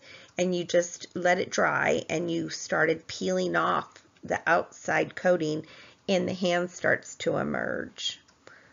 And then this is the final product. And we were just getting the little finishing touches. But how amazing. That is her baby's fingers and hand. And just she wanted these keepsakes. The other thing we do is memory boxes. So if the baby has enough hair, we cut some hair and put it in a little envelope that's there, or tape it on a little card. We get handprints and footprints. We get pictures. We put their identification bands on them, and this box just like has how to grieve. It has a book in there, about grieving, and it has a little poem, and the little blanket that we wrapped around them we put in here. It's just this little keepsake box. and you close it up, and it has a pretty little ribbon that it closes with for them to keep as a keepsake for their baby. So that's one of the absolute hardest part of my job, of course, is these fetal demises. And just remember that everyone grieves in different ways. So we need to listen to these patients' responses and determine the level of support that's needed. Answer any question they have. Give them privacy. Give them time with these babies. I had one that they absolutely were convinced that they didn't want to hold the baby afterwards, neither the mom or the dad. They didn't want to see it. And I just sat down with them and I said, I respect whatever decision you make. It's your decision, but I got to tell you, I've taken many classes on this and dealt with this too many times to that you'd ever want. And I said, I have found in my experience and in studies that have been done that people do way better if they held their baby or at least looked at their baby. And I can tell you this, so they finally decided they were going to hold the baby. Once they do, they never want to let it go. But it's, believe it or not, it's healthy for the grieving process. And you say things like, your baby is beautiful. You made a beautiful baby. Look at this precious little baby girl. Things like that. It's still their baby. So you have to say positives too, not just, oh, you know, and you can't say, and of course, I think you guys have read enough and been in school long enough now to know you never say things, oh, well, you can have another one. Or, you know what, at least it wasn't your first. Or, you know what, he's in a better place. Those are not ever things people want to hear. But you should tell them the expectations, what's going to happen, if it's going to go to, if it's below 20 weeks, the baby goes to pathology. If it's over 20 weeks, it goes to the, in our town, it's Teresa Wilson, it's a funeral home. And they usually take care of everything for free for our patients that have this happen to them. They're very generous and very wonderful. Okay. And also the one thing to be super careful about is other people coming in, lab people. We put a big sign on their door that says, you know, so that it's a sign that it's a fetal demise. Because we've had it where people didn't see the sign or whatever, walk in and go, oh, where's your baby? Do you have a boy or a girl? You know, all happy. And they're like, my baby's dead. And can you imagine what a horrible, awkward situation for everybody? So we try to make it get known to everybody that there is a demise in there so that those kinds of things don't happen. Okay, moving on. Family care plan. We're on page 223. It's a care plan similar to the traditional nursing care plan, except that the patient is the entire family rather than the woman in the hospital. Okay. So what you need to do is get data collection for the family care plan. Demographics, where do they live? How far away? Do they have what they need for the baby? Family composition, is there 20 people that live in one house? Is it a mom and a dad who have no support? Does it have running water? What kind of home is it? What is their occupation to help with what's safe, what's not, when to go back to work? What kind of cultural group? Is there anything we need to do for that culture? Religious, spiritual affiliation? Do they want a baptism before the baby goes home? Things like that. Developmental tasks. Health concerns. You can read these. Communication patterns, decision making, family values, socialization. Anyways, just to make the care plan for the family, not just the patient. Okay, now we're going to move on to the objectives. Okay, so you can see the objectives here. We're going to get into newborn complications and assessment and things of the newborns and breastfeeding. Dietary needs of the mother, breast pumps, things like that. Okay. All right. Okay, so we're on phase 2, care of the newborn. So, of course, what we're going to want to do immediately after they're born is observe for injuries or anomalies. Remember, we talked about just immediately anything that's grossly abnormal. obtain vital signs, weighing and measuring length and head circumference of the newborn, umbilical cord care. So we want to do the AVA. So remember, there's 2 arteries and 1 vein in an umbilical cord. We talked about that before, AVA.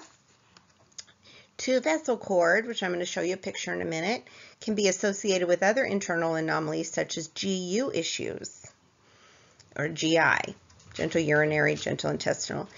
Diaper should be fastened below umbilical cord to allow for air circulation. Those are all things that you need to remember when dealing with the cord. And screening tests, but we talked already about that. That's talking things like PKUs and, you know, those state mandated tests that I told you about. Okay, so neonatal transition to extrauterine life, you can look at those on page 224. You can just read about what the phase 1, phase 2, phase 3 is. Just its transition to life for a newborn. Phase 2, care of the newborn. So we want to always support thermal regulation. We've talked about how they can lose heat very easily, especially through their scalps. So that's very important for us to not have, you know, with convection, radiation, so not near cold surfaces, no drafts. You want to put them on a warmed isolate or a warmed mama, not a cold isolate. Evaporation. Newborns lose heat, you need to know this, quickly after birth as fluid evaporates from their bodies due to evaporation of the amniotic fluid. Okay, that's why we dry them fast and then put them skin to skin or whatever we're going to do, wrap them up. We always want to observe bowel and urinary function. We always put ID bands on the mother and the baby. The baby usually has 2. The mother has 1. Okay, so the newborns are about the urination. Let's see, yeah, urinary function. Just know that babies can go for as long as 24 hours without voiding. Sometimes up to 48 hours, but that starts getting a little nerve-wracking. What's going on with those kidneys, right? Is it shunting? Remember I told you we had that one that my friend was just waiting for the baby to be to pee to go home, and baby turned gray, and that's the one that had the cardiac defect. So think this. When that newborn's body was trying to shunt it with a cardiac defect like that, it wasn't able to pump as much oxygenated blood. So what did that little baby do? It shunted away from its unimportant organs, which to a newborn, kidneys are not an essential organ. Their brain is, their adrenals are, and their heart is. So that's where they're going to shunt the blood to. So if the kidney's not getting well oxygenated, they're not going to void. So you got to think about all the reasons why and what we do about it, okay? 70% of term newborns pass meconium in the first 12 hours. Sometimes, again, that takes up to 24 hours, but usually it is within the first 12 hours, especially if they're eating at all, okay? So identifying the infant, we're going to do gestational age, you know, with the Ballard scale. We are going to check their skin for vernix. That can tell us if they have a lot of vernix, they're probably not term babies. If they have almost no vernix, they're term. Do they have hair, ear? Where are their ears? Where are they set? Are they low set ears? Breast tissue, how much do they have?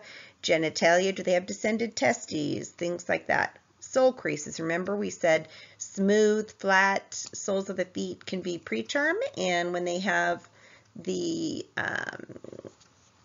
wrinkles all the way up, then that's usually a term or post-term baby. So this is what I wanted to show you with the umbilical cord. So up on the left, you can see the umbilical cord attached to the placenta, okay? So then when the baby comes out, of course, we clamp and cut the cord. And this is exactly what we should see on the right. We should see the 3 vessels, those 3 holes, okay? And on the bottom picture, it's showing 2 vessels. And that can be a sign of an anomaly somewhere in the body. Not always. Babies can be totally normal with 2 vessels, but you have to do further investigation if they only have 2. So again, a quick check is made to detect any gross abnormality, and the baby is dried and wrapped with a warm towel and then placed on mom's arm, on chest, or dad's, or whatever the case may be. And then of course we put ID bands on, and we use these security bands that ours are called hugs. They're called different things depending on the system you have. And ours, we put it on the ankle, and it does a little beep when it connects. And the computer, it shows up out there, and then you put the baby's name in there.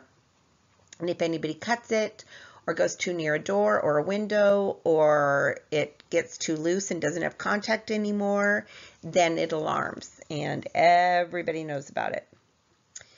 Also with the ID bands, when you take it, say you took a baby out for a blood test or something, every time you take it back to mama, you should be checking those ID bands that the number you look or read mom's and the baby's. I always show them, I say, okay, see yours and see this one, it's 62 blah, blah, blah. And that yours is 62 blah, blah, blah, for them to see that it's their baby, okay? So they should try to recognize employees. You know, if there's a lot of new employees going through, like at our hospital, a lot of hospitals I know of, we have a regular ID band, but then we have a color on ours that is, I think ours is green, it used to be pink, and nobody else in the hospital has that on their band. So we educate our patients when they get admitted, okay, nobody should be taking your baby to do anything unless they have one of these bands or badges with a picture on it and this color. And, you know, don't leave your baby unattended in your room, things like that. Then, let's see what else. We talked about gestational age, all that good stuff. Oh, and when checking for the anomalies, the quick assessment, you want to look to see if everything is symmetrical. When they cry, are both arms moving, both legs moving? Is one side of the face staying still and the other moving? You want to look for symmetry and equality of movement, okay? And especially if things like forceps or vacuums were used. Of course, the obvious anomalies, spina bifida and cleft lip and things, you notice those immediately. The feet should be observed for straightness or to determine if they're deviated or if they can be put to a straight position, you know, the club foot. And of course we do frequent vital signs. They're measured every 15 to 30 minutes. We're on page 227.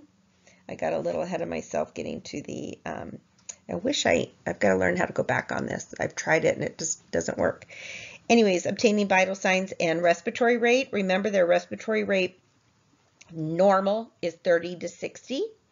And right after birth, you do heart rate and respiratory rate for 1 minute. Then after that, you can go to 15 seconds. But their initial one, you should do times 1 minute. Okay. And remember, the normal heart rate is 110 to 160. Temperature, we always do an axillary temperature. Rarely do we have anybody do a rectal unless we really need to know, just because it can be so damaging. Blood pressure, we usually only do a blood pressure if we're concerned about a cardiac issue or if they had vacuum extraction delivery, where we're worried about any kind of pressure in their brain. So you should see all the sizes, these teeny tiny little blood pressure cuffs. Sometimes you do all 4 extremities to see if there's a big difference in, you know, preductal, postductal, things like that. It helps you know about the heart. And the normal range of blood pressure is between 65 and 95 systolic, and 30 to 60 diastolic. Okay. We always weigh and measure the babies. We try to do that in the patient's room if we possibly can. We have a portable scale, and it's measured in grams for gestational age assessment and recorded in kilograms. And that's what the reason why it's recorded in kilograms is if the babies need any medications. That's how they dose it, by how much the baby weighs. Okay. So length, you know, some like us, we have a paper taped on our scale, and so we just put the baby's head at the top and put your hand there to go over to the tape, and then babies, it's hard to straighten their legs. It's really hard, but you straighten their leg and find out where that number is, and then, of course, that's their length. Note where the heel ends. Head circumference is important because you can catch microcephaly. If it's an 11-inch head and it's a 9-pound baby, something might be wrong. Where you measure that is the fullest part of the newborn's head is just above the eyebrows. And chest circumference is at the nipple line. Some hospitals do abdominal, but most just do head and chest. Okay. And then cord clamping. Most hospitals now do delayed cord clamping for 30 to 60 seconds after birth, or some of our doctors do it when it stops pulsing. They'll cut it then. And it provides better newborn outcome due to increased iron stores provided to the newborn. Okay. And then again, we look at the number of vessels.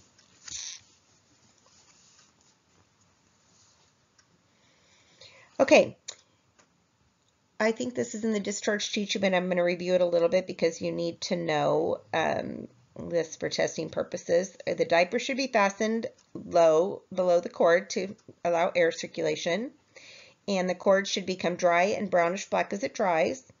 The clamp is removed when the end of the cord is dry and crisp, usually within about 24 hours.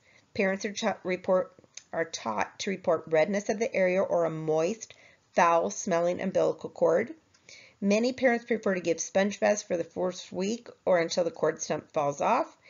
The tub baths are safe, but most doctors just prefer it if you just wait till that cord is dried and fallen off. So just give sponge baths. Okay. And bleeding from the cord during the first few hours usually indicates just that the clamp loosened up a little bit and that you need to either put a new one on or tighten that if you can. But you've got to be careful because babies don't have a lot of blood to begin with. Okay. All right. Now let's move on to hypoglycemia.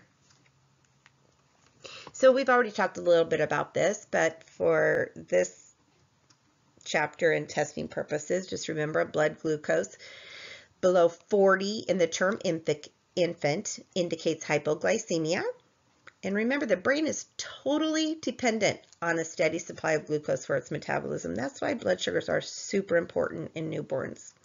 And until newborns begin regular feedings, they must use the glucose stored in their bodies. Well, what if you have a skinny little baby that doesn't have any storage? Then that baby's going to get hypoglycemic pretty darn quick. So risks for neonatal hypoglycemia, and I think this was an extra slide too. Probably should have a star, but anyways, preterm and postterm babies, diabetic mother, large LGA, large for gestational age, small for gestational age babies, intrauterine growth restricted babies, babies that were asphyxiated at birth, cold stress, or mother had tocolytics during the labor process like terbutaline. For some reason, that affects their blood sugar. Signs and symptoms. I would know these. I would memorize these. Signs and symptoms of hypoglycemia. And if it's not on this list on your quiz, then don't pick it. Or if it's the wrong one, pick it. But you should know what the signs and symptoms are. Jitteriness, poor muscle tone, sweating, respiratory difficulty, low temperature, poor suck, high-pitched cry, lethargy, seizure. Okay? And jitteriness, we're going to try to put a video up of low blood sugar babies for you to look at. And so you can see what it looks like. Okay. And remember, the high-pitched cry can be neuroinvolvement.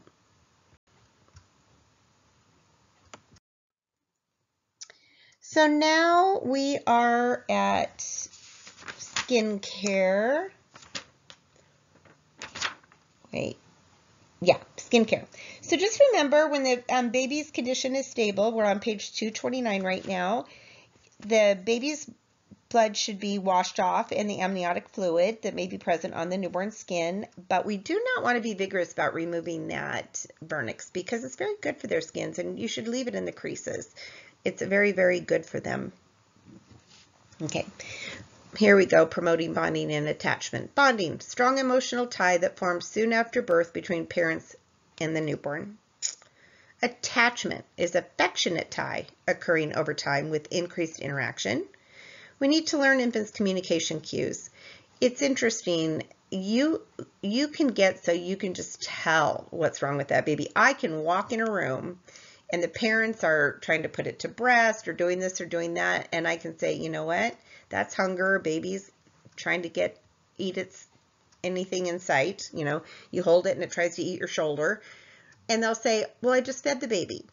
Well, I have a feeling that maybe the baby wasn't latched on correctly and didn't get much and is still hungry and frustrated. Or if it's this strong cry and their little knees are being drawn up, that's pain. That's, you know, they've got either gas or they've got a burp in there that needs to come out. So I teach parents, you know, you need to learn your baby's language. What cry means what. And when siblings, they get upset when the baby cries. And I always say to them, if they're old enough to understand, this is the way your baby sister talks to you. And that's how they know how to talk. They don't talk any other way. And so we just need to listen to that. And that actually makes the little kids feel better because a lot of them get very upset. And one of them, like, I was holding the baby for a minute and comes over to me and looks up at me and says, you can't take my baby. I said, oh, sweetie, I'm not. I'm just listening to your baby. I promise you, I'm not taking your baby away from you. Some of them are just, that's one of my absolute favorite parts of my job is when the siblings get to come in and meet the baby. And I go take them and get crackers and we give them big sister or big brother stickers and things like that. It can be a lot of fun. Okay. So again, need to learn the communication cues and nursing assessments should include observing for these to occur. So we want bonding. We had one baby, I might have told you about this mom that the nurses were extremely concerned about, that one of them, the nurses was walking down the hall and glanced in the door, heard her the mother raising the voice to the baby, and she was trying to feed the baby a bottle and said, you better eat this, baby, damn it. Just mean, like, oh, like shoving the bottle in the newborn's mouth and stuff. And that's the one later we found out had died. So you know what? We need to watch for this bonding and attachment. And if it's not going as it should, we need to get social workers in there. You know, a lot of people in hospitals think, oh, the social worker, or they're going to get me in trouble with CWS, things like that. Well, not if you're not doing anything wrong. They're also there as a resource and to help you find resources or groups or people to talk to or, you know, just support. Okay. So, you know, for some people, parental feelings don't come naturally. Some people haven't been around kids hardly in their life. So difficulty in bonding, rejection, or indifference in one or both parents should be recorded and, again, referred somewhere because what's going to happen when they take this baby home? So nursing interventions to aid in bonding and attachment. So call the infant by name, which I love to do that. I think it's fun to call them by name. Holding the infant in face, that just means face to face. Providing skin-to-skin contact, talk in gentle, high-pitched tones. Babies listen, they stare, they look, they try to mimic your talking. It can be so cute. Okay, here's another one that I put in here, promoting it. Bonding and attachment processes produce affectionate and emotional commitment between two individuals. So touch is important. And voice pitch. A high one causes the infant to become more alert and turn toward the voice, and it progresses over time.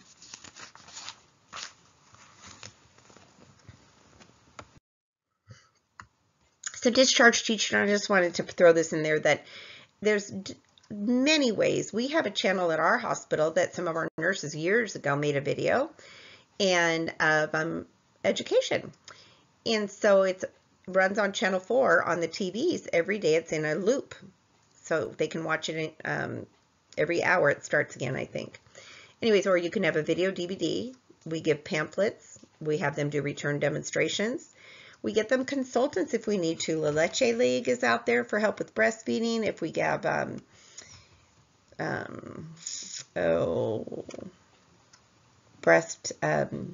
lactation consultants, things like that. Okay, on to breastfeeding, a huge topic in and of itself. And so let's move on. So, of course, nutrition is especially important in the first few months of life because the brain grows rapidly in a newborn, right? Energy use is high because of the newborn's rapid growth. So there's so many things to breastfeeding. The first is the decision whether to breastfeed or not. Physiology of lactation, hormonal stimulation, the prolactin and oxytocin.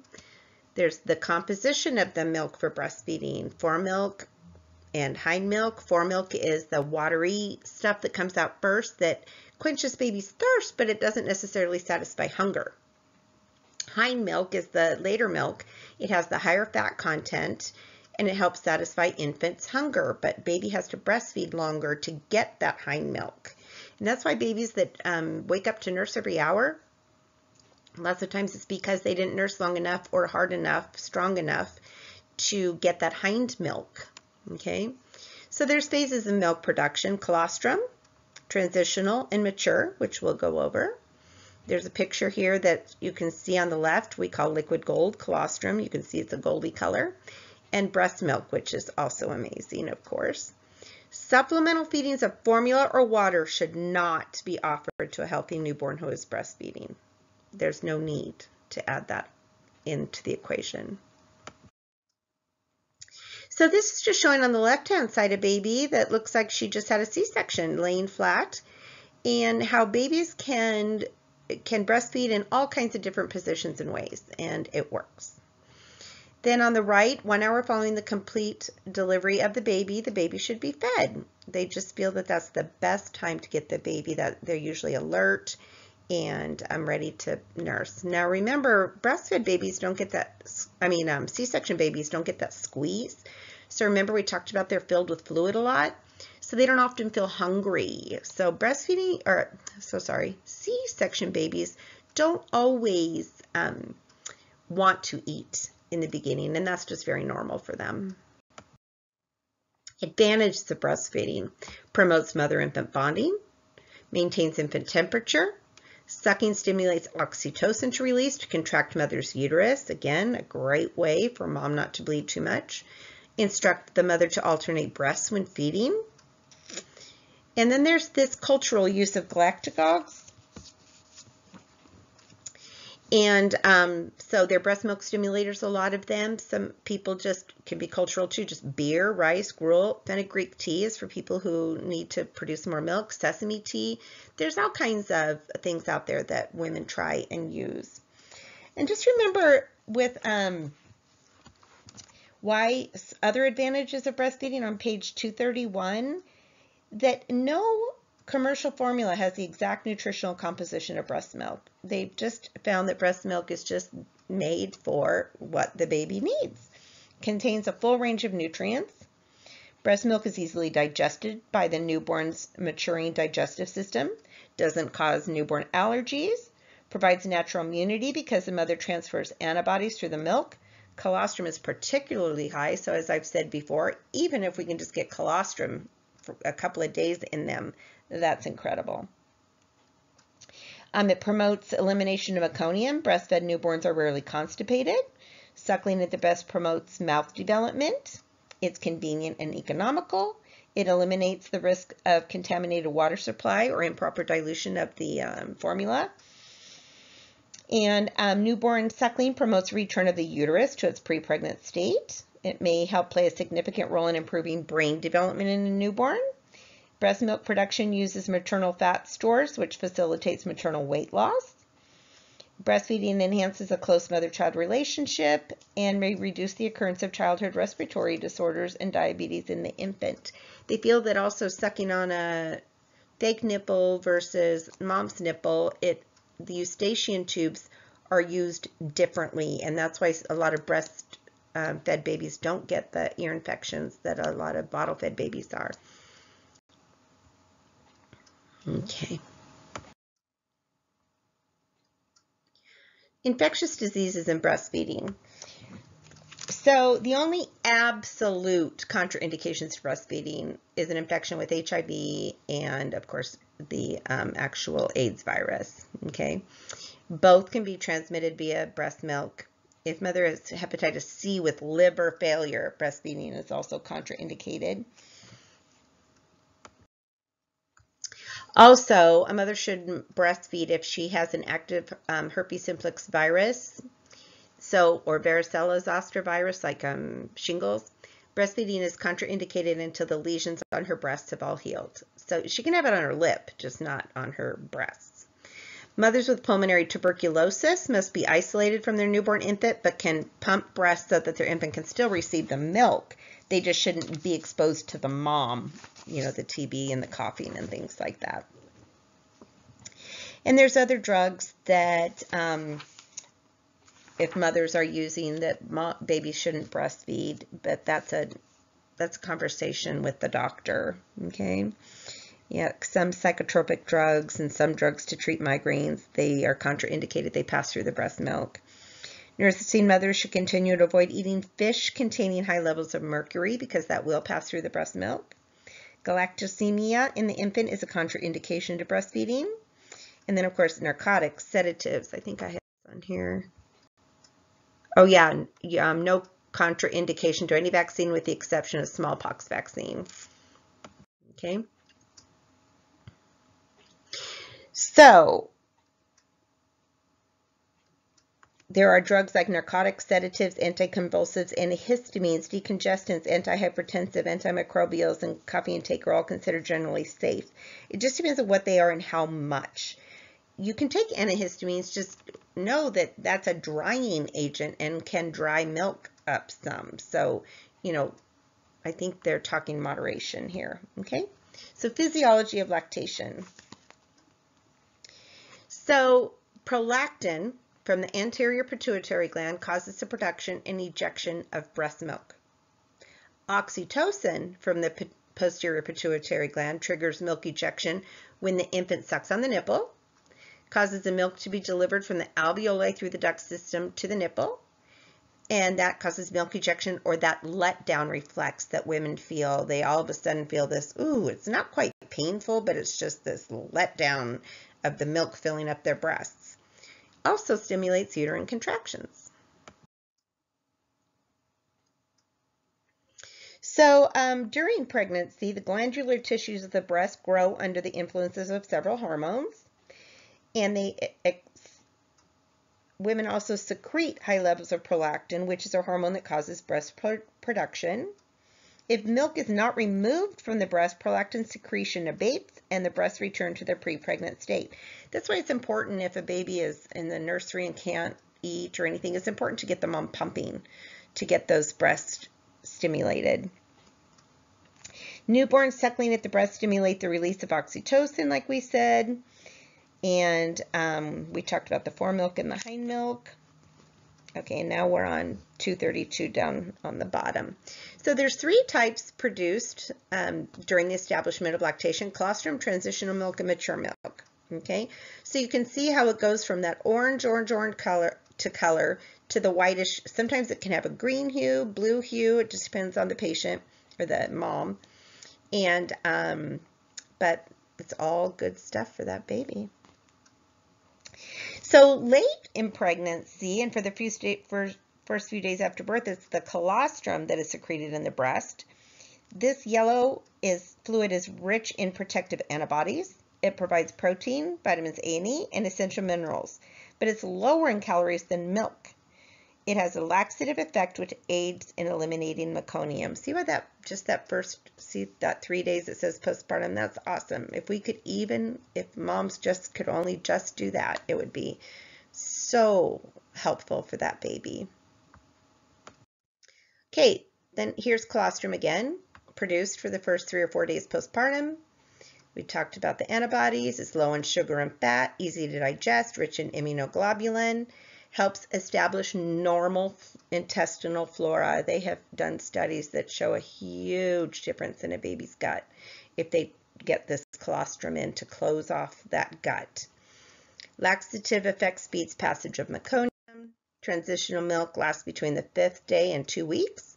Composition of milk changes. Lactose, fat, and calories increase. Then we get to the mature milk. It looks similar to skim milk. It can, like I said, bluish or greenish. Causes some mothers to question whether their milk is rich enough to support their baby, but it is. It is made for a newborn, of course. Mature milk contains approximately 22.5 kcal per ounce and is just right to meet the needs of the infant. So, composition of breast milk. Protein is lower than in formulas. Greater proportion of calories from carbs in form of lactose. More fat present in the hind milk. Contains enzymes that aid in digestion. Fluoride is present if the mother drinks fluoridated water. That was just an extra one. Remember, a little tidbit there. Immune protection in breast milk. Protects against several bacterial and viral diseases.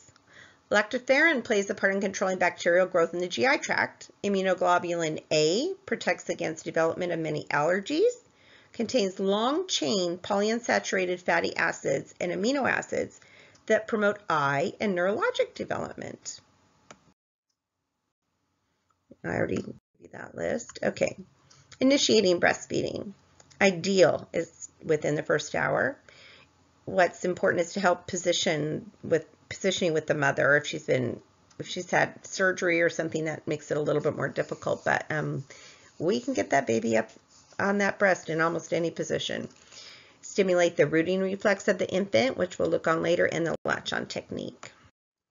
Okay, it's very important to recognize hunger in the newborn. So the things you watch for, look at this baby's hand in its mouth. It's looking for something to eat, right? So hand to mouth movements, mouth and tongue movements. They can start just like, almost look like they're licking their lips. Sucking motions, rooting movements. Seriously, some babies you pick up, they're eating your shoulder, your chin. They're sucking on anything they can get their mouth near. So rooting. And clenched fists. Oh, I'm mad, I'm hungry, help me, get me food. Kicking of the legs. It's like, is anybody going to hear me right now? I want to eat. Crying is a late sign. We need to recognize the rooting and sucking motions before we let them get too hungry.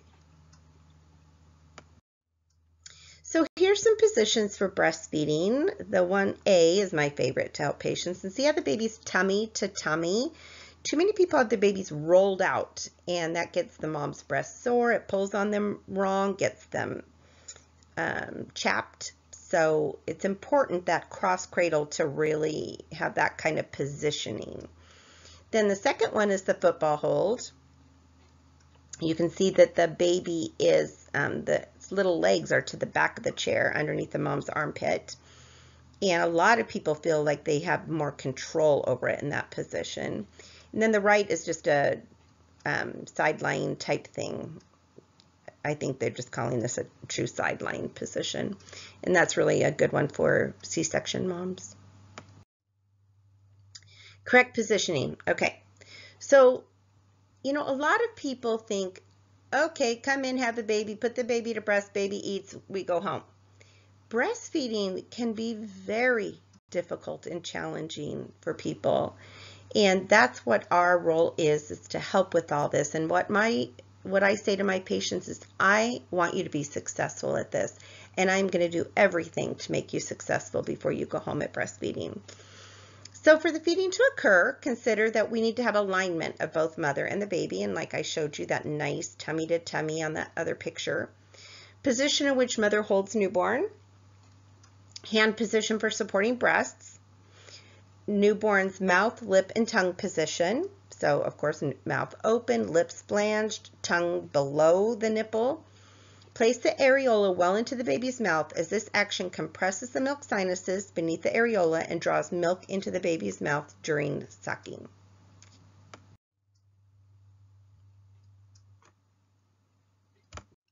Okay, so positions of the mother's hands is very important. And sometimes they have a tendency to get them too close to the nipple and in the way for the baby to get on. What a baby needs to do is get their mouth around as much of the areola as possible. And sometimes the mom puts their hands right on the nipple instead of around up above the areola. We need to teach them that breastfeeding should begin with the opposite breast from the one they began in the previous session. The mother should just hold her breast in a C position with the thumb above the nipple and fingers below it. So just around, right? And what I say is you want to kind of squish it like a sub sandwich to get it in that baby's mouth and up towards the roof of the mouth and get as much in as possible. Most newborns don't need to have the breast indented for breathing. They breathe through the side. Look at this picture where that nose is. They breathe through the side. Some babies' noses are a little bit more buried into the breast. And this one, she's getting the baby unlatched. So the baby's not completely on the breast well right now because she's taking the baby off the breast in this one. So, but remember, proper latch is extremely important. It is the best way to avoid cracks, blisters, and sore nipples.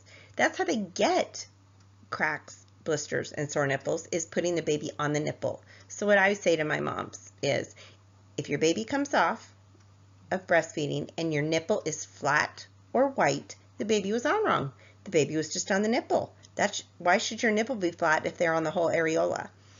So it's just little, pointers like that. Okay, suckling patterns.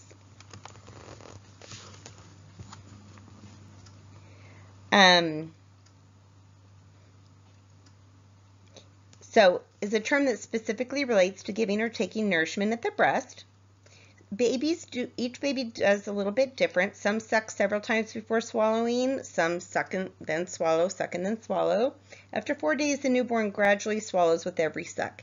In the beginning, they're just getting used to breathing and sucking and swallowing and just getting coordinated with it all, right? And we always want to make sure, like in this picture down here on page 235, see how the baby's mouth is wide open? That's what we wait for. Of course, this mom has the perfect breast for breastfeeding, and not all moms have those perfect nipples and perfect size to go in. But I want to show you this picture down low on D here. See how far in that nipple gets pulled in? It's amazing because they have to get to where the milk ducts are, which are above the areola. Okay. Then, and we have more to talk about with that, but removing the infant from the breast, that picture on the right hand side, you insert your finger into the corner in the infant's mouth, like you see in the picture, to break the suction. And then remove breast before infant starts to suck and place downward pressure on the infant's chin. Because sometimes they try to grab a hold again and then it hurts when you pull them off. So here's that latch again. See how that baby's wide open mouth? That's what you want. You don't want pursed lips, otherwise they're just going to get on the nipple. Okay. So noisy, sucking, clicking sound, dimpling of the cheeks, they look like a little fish, may indicate improper mouth position. Repositioning is required. We want to see, they can start out going nom nom just to get the milk started. Then you want to see the long draws on the nipple, and right in front of their ears you want to watch for swallowing. And you want it to be rhythmic. And noisy and clicking is not, they're not on correctly, they're not feeding correctly, and we don't want them to get bad habits. Okay, evaluating intake of the infant. So that letdown, it's that tingling sensation with milk dripping from the nipple. Sometimes women can be out in public that are breastfeeding and hear a baby cry and have letdown. So infant nurses for 10 to 15 minutes per breast 8 times a day. I would know that. An audible swallow should be heard, and infant appears relaxed after the feeding. We call it milk drunk. Infant has 6 to 8 wet diapers a day. Passes several stools a day, and breast should usually feel soft after the feed. But we want to also prevent the problems before we get, the other day I was at work and oh my God, her nipples just look like hamburger. And so some babies just don't have the mouth that opens wide enough. Sometimes babies are tongue-tied. I mean, there's a lot of reasons. Some moms don't want the help. They think they can do it themselves. She wanted the help. I helped her a lot that day. But so again, frequency and duration, typically every 2 to 3 hours. But there's all kinds of things that can be an issue. Okay, so like the sleepy baby. Oh, I skipped over, you guys, Baby Friendly Hospital. You can read all about it. It's just what hospitals go to these days. Me personally, I think it's gone a little bit too far, but it has a good premise that they just want babies rooming in with mom and bonding and breastfeeding and things like that. Okay, so you can read about that if you'd like. It's not on the quiz. Okay, so sleepy newborn. Some are sleepy and need to be awakened for feed. Sometimes you literally have to unwrap them, use a cold, wet washcloth, things like that. But again, what did we say earlier? Sugar is essential to a newborn's brain. So to get that sugar, they need to eat.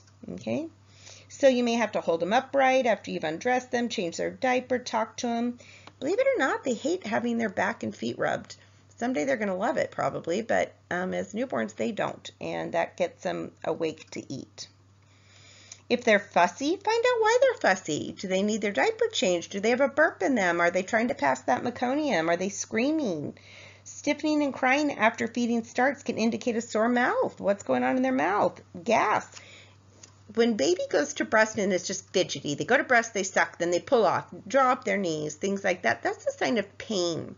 And what I tell my patients is newborns can't differentiate between the pain of hunger and the pain of gas or other kind of pain. So they think feeding is going to help, but a couple sucks and it doesn't. So when that's the case, I say, you know, the breast always should be a happy place to be for a newborn, not a stressful place to be.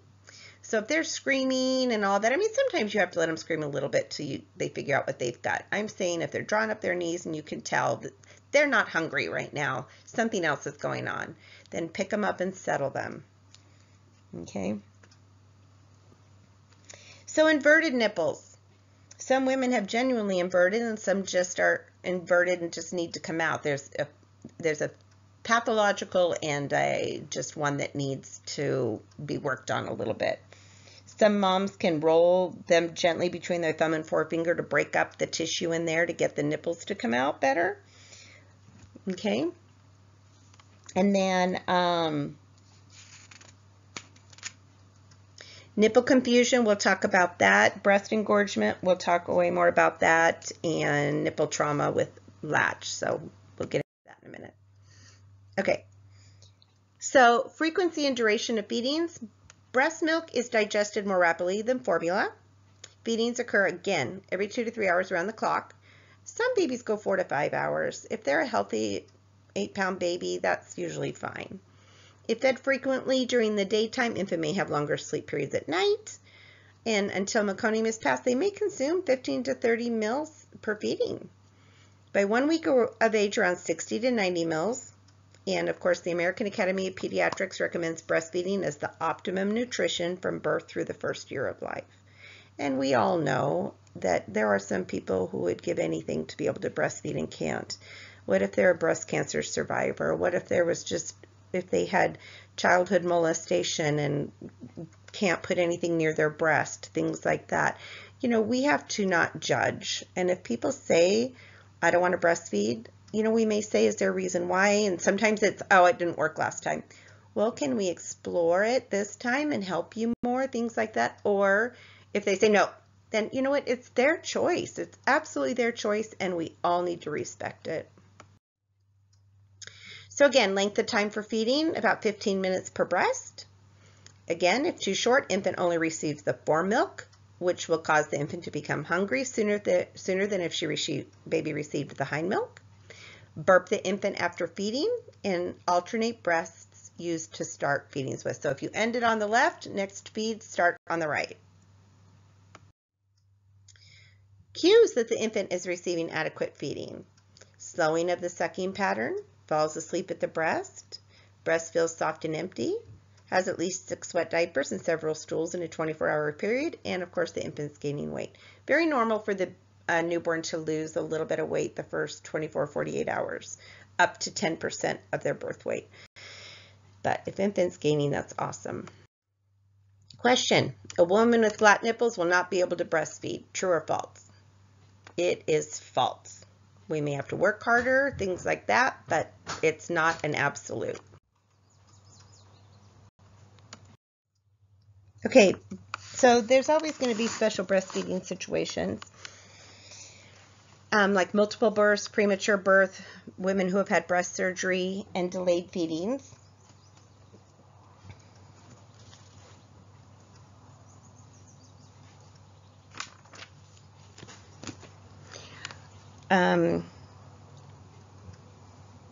Okay, sorry guys, I got a little bit ahead of myself here again.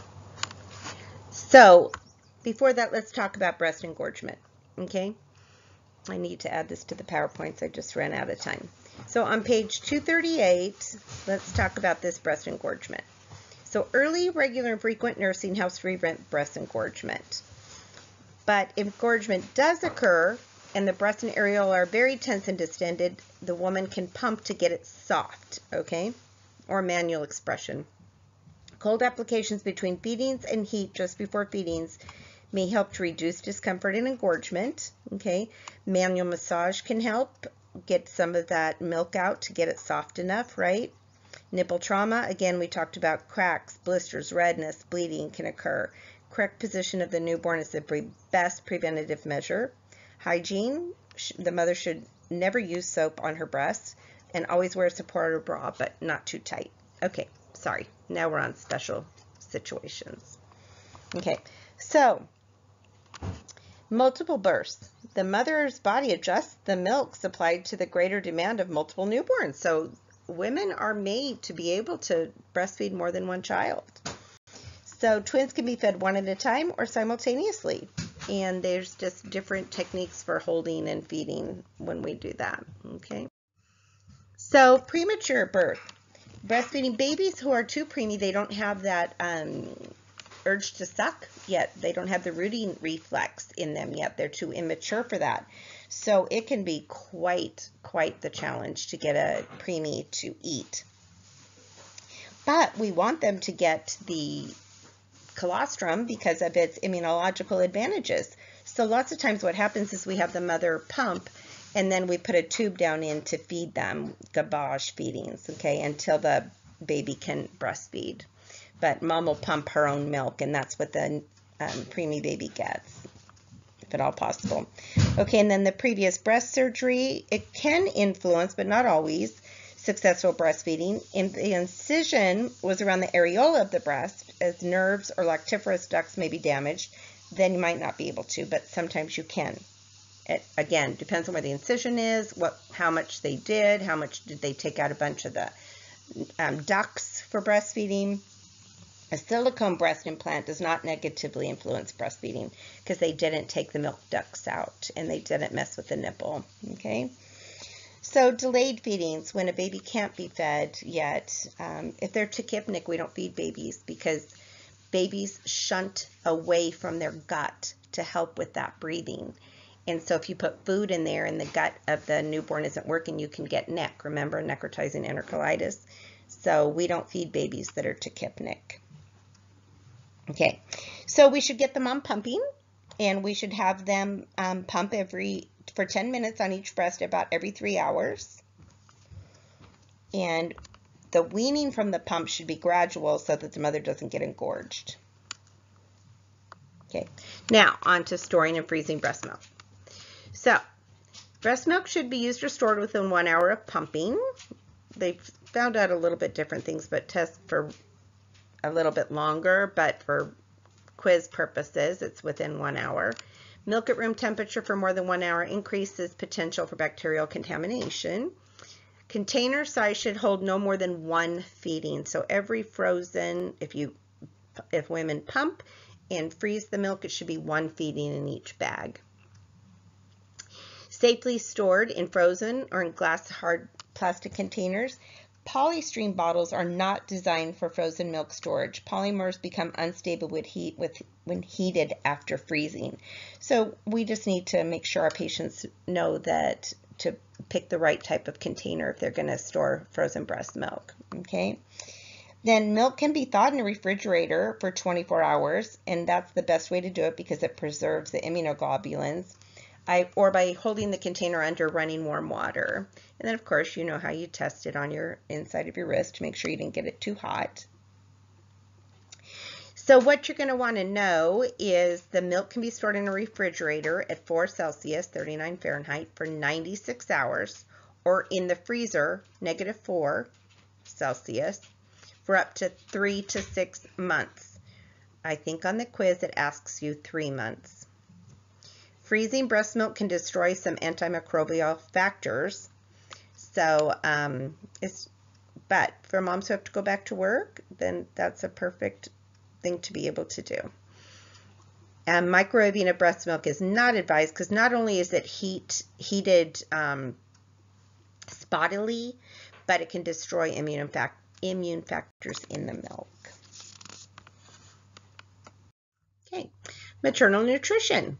You need to know this too. Mother needs an additional 500 calories over the non-pregnant diet. We learned that before, but this is a good reminder. 8 to 10 glasses of fluids per day.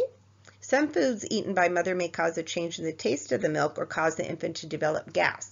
So how this goes is people used to say, oh, broccoli gives babies gas. Oh, moms shouldn't eat chocolate, it gives babies gas. No, every baby's different. So how you do that is eat the chocolate. If the baby's fussy, was it the chocolate or the baby just got fussy? Try it one more time. If you see a relation, then you take that out of your diet. If the baby responds to broccoli that way, twice in a row, then you know it is the broccoli. See what I mean? Process of elimination. And medications taken by the mother may be secreted in breast milk. So the doctor should always be the one to go over their medications and make sure that it's compatible with breastfeeding. Weaning. When to wean the baby. There's really no best time to wean, and gradual weaning is the preferred method. There's different techniques, and the one that seems to work the best is eliminate one feeding at a time, omit daytime feedings first, eliminate the favorite feeding last. A lot of babies like to go to bed at night, mom soothing them with a breastfeed. In younger infants, formula will need to be provided to substitute for that feeding, if they're not on cereal and food and things like that during the day. Infant will need comfort nursing if they're tired or if they get sick. Sometimes it's hard to stop when they don't feel good. Breast pumping is not advised in order to decrease the milk supply cycle. So in other words, you maybe feel like the breasts need to be emptied out, but if you pump, then it stimulates more for the next feed. So it's cause and demand. So it's kind of defeating the purpose of weaning if you pump. So advise the mother to wear a snug bra around the clock to help alleviate discomfort from engorgement. Some women, if they do it gradually, they don't get too uncomfortable. Other women are hard rocks for a few days and pretty miserable.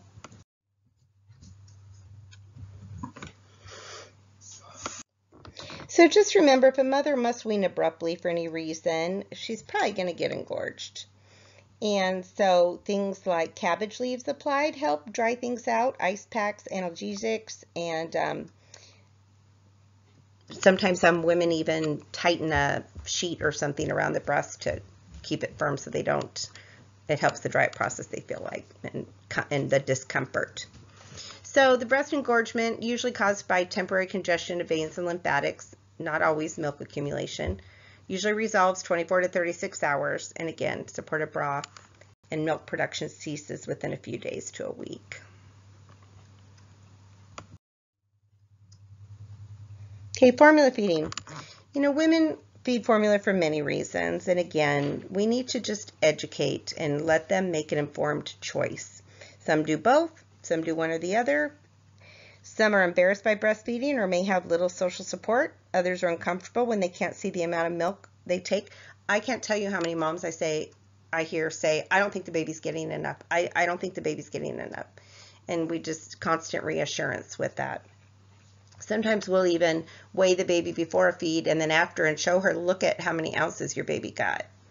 So that sometimes things like that can really help a patient, okay? So regardless of the choice for formula feeding, the nurse should fully support the mother and reassure her that the infant can receive good nutrition and emotional closeness. So the things we need to talk about with them are the different types of formula. Most of them are modifications of cow's milk. Similac Advanced and Enfamil Premium are examples of cow's milk. We use Enfamil at our hospital. Infants who do not tolerate cow's milk may have to have a specialty formula. Okay, they come in ready to feed, which that's expensive, concentrated liquid, and powdered. Powdered is the less expensive one choice than other formula options. Okay, but regardless of type, it is important to follow manufacturer's instruction on the preparation and storage of formula products. Safety alert. And unfortunately, too many people do this because they try to save money because formula is expensive. Over dilution, because they try to make it last longer.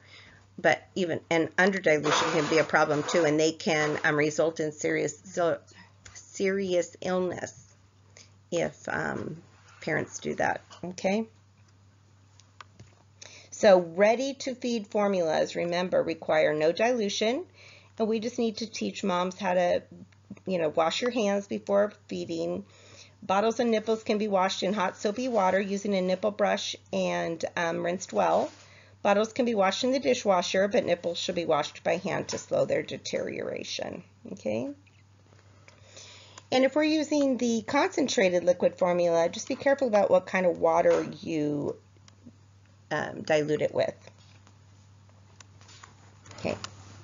So remember too that bottled cow's milk and evaporated milk are nutritionally inadequate for use as an infant formula and stress the kidneys of the newborn and young infant. So we need to go by what the American Academy of Pediatrics recommend. Okay. So feeding the infant.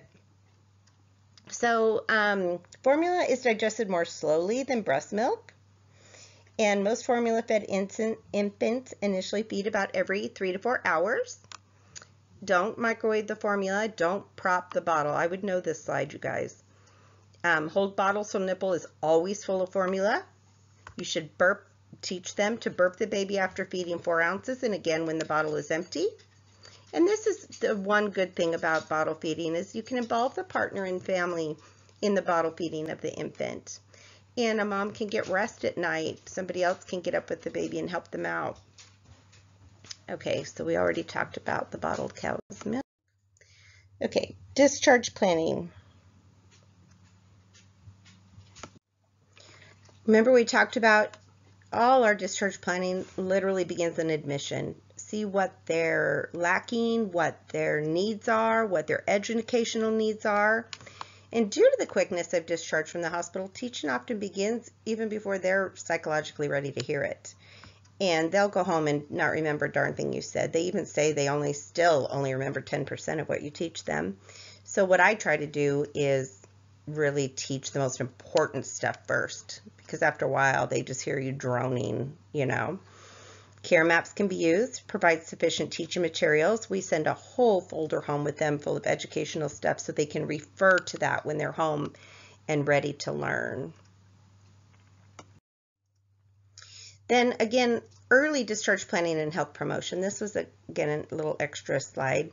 Greatest need is education, always education. Mother must know how to prevent infection, danger signs to report for herself and her newborn, of course, fevers, odd smells, things like that. Nurses can provide education on how to care for newborn and then observes parents to see if additional education is needed. And then postpartum self-care teaching. Again, ample written material. Make sure that they have follow-up appointments and stress to them how important those follow-up appointments are. For the mom, the first appointment is usually at 2 weeks, and it verifies that involution is proceeding normally, and they can identify any complications as soon as possible. At the 2-week appointment, they also assess how the perineum's doing, if they had a C-section, how that incision is healing. The healthcare provider does a vaginal exam to check the uterus to ensure that the uterus is the size it should be at this stage of the game. Breasts are carefully examined for any signs of problems, and occasionally a complete blood count is done, and vitamins or iron supplements or both are ordered if anemia is present, which can happen after delivery. And then, of course, The woman has the opportunity to ask questions of the doctor, any physical or psychological issues that may be happening with them and their family. That's a good time to do that. Then hygiene. Usually women like to take a daily shower, at least we hope so, but especially because they they perspire a lot. Remember, they're getting rid of all those extra fluids, so they're diuresing. Also, perineal care should be continued until the flow of lochia stops. They should never use douches and tampons for sanitary until the doctor gives them the go-ahead. They shouldn't use deodorant pads because you use them for longer and the perfumes in them can cause irritation down there. So I always tell my moms that. Then sexual intercourse. Coitus should be avoided until the episiotomy is fully healed and the lochia flow has stopped. Having sexual relations earlier can lead to infection, trauma, or, of course, an unintended pregnancy. They can use a water-soluble lubricant if they decide they want to have sexual intercourse, and that'll make it more comfortable for the woman. But again, emphasize that breastfeeding is not a reliable contraceptive. Okay, diet and exercise. Well-balanced diet, of course. Moderate exercise is good. We don't want them to overdo it at first, especially if they have stitches anywhere or had, a really difficult delivery. Because constipation can be a problem, we teach them to continue with high fiber foods. And breastfeeding mothers should not try to lose weight while nursing. Remember, they're supposed to eat 500 more calories, not less. So after nursing is done, that's when they can do their diet. But actually, breastfeeding helps women to lose weight sometimes because the baby takes a lot of it. But in the formula feeding mother should delay a strict reducing diet until released by her healthcare provider. Okay. Then danger signs to watch for and report. Hemorrhage, infection, and thrombosis are the most common complications. So it is extremely important, and we have it in our typed written information that we send home with them. A fever higher than 100.4, persistent lochia rubra, remember the red, or lochia that has a foul odor, bright red bleeding, particularly if the lochia has changed to serosa or alba already, prolonged after pains, pelvic or abdominal pain, or a constant backache. There might be something going on in there that we don't know about. Signs of a UTI, pain, redness, or tenderness in the calf, localized breast tenderness or redness. Some women get infected milk ducts, things like that. Discharge, pain, redness, or separation of any suture line on either your perineum or the cesarean or, the episiotomy. Or if they're having prolonged or pervasive feelings of depression or being let down and generally not enjoying life, they need to discuss that with their doctor without feeling any shame or any problems that they're going to be judged. Okay, and reassure the mother that the hospital staff's available by telephone. I always say to them, we're here 24/7, and if you need us, you call us. Okay. And then, of course, infant car seats, I always tell them you use it the way the manufacturer recommends. Don't even drive around a parking lot without your child in the car seat the way the manufacturer recommends. Okay. Newborn discharge care. So this planning begins for the newborn at birth. And because of the short stays, the teaching needs to be ongoing while they're there as a patient, of course, with the parents, the family. Instruct parents to continue close observation of the umbilical cord and report redness or drainage. Again, apply diaper below the umbilical stump. Give infant sponge baths until cords fall off. When you see things repeated like this, it may tell you that you really need to know that. If discharged before 72 hours old, a follow-up visit with a pediatrician is recommended within 2 days of discharge. Okay. So most babies are checked at our hospital. Every baby is checked by a healthcare professional at birth and before discharge. And they are assessed at this early check for jaundice, feeding adequacy, urine and stool output, and behavior. And of course, we weigh them every night to make sure they're not losing too much weight. We keep track of their I&Os in the hospital to see if they're, breastfeeding well. And we do a jaundice meter every night to make sure their jaundice isn't getting too high. So things like that. Okay. Then newborns are usually seen for a well baby check around 6 to 8 weeks of age. And so when providing the teaching, we should emphasize the value of these appointments. They can catch things that might have gotten missed or that are just now coming to light. Immunization information will be provided, and car seat safety. And just remember, they should be in the back seat facing the rear until 2 years of age. And this I just thought was a cute little picture of babies going home from the hospital. One on the left, all snug, just the way it should be in that car seat. And then the little one in the middle in the pink. And then I just thought it was kind of cool, the one up top. Look at that teeny, tiny little thing. Then it's bigger on the left, and then that one on the right, day of going home. What a day that would be able to take that teeny little baby home finally after probably months and months of care. So anyways, that's it for chapter 9, and good luck. Have a great day.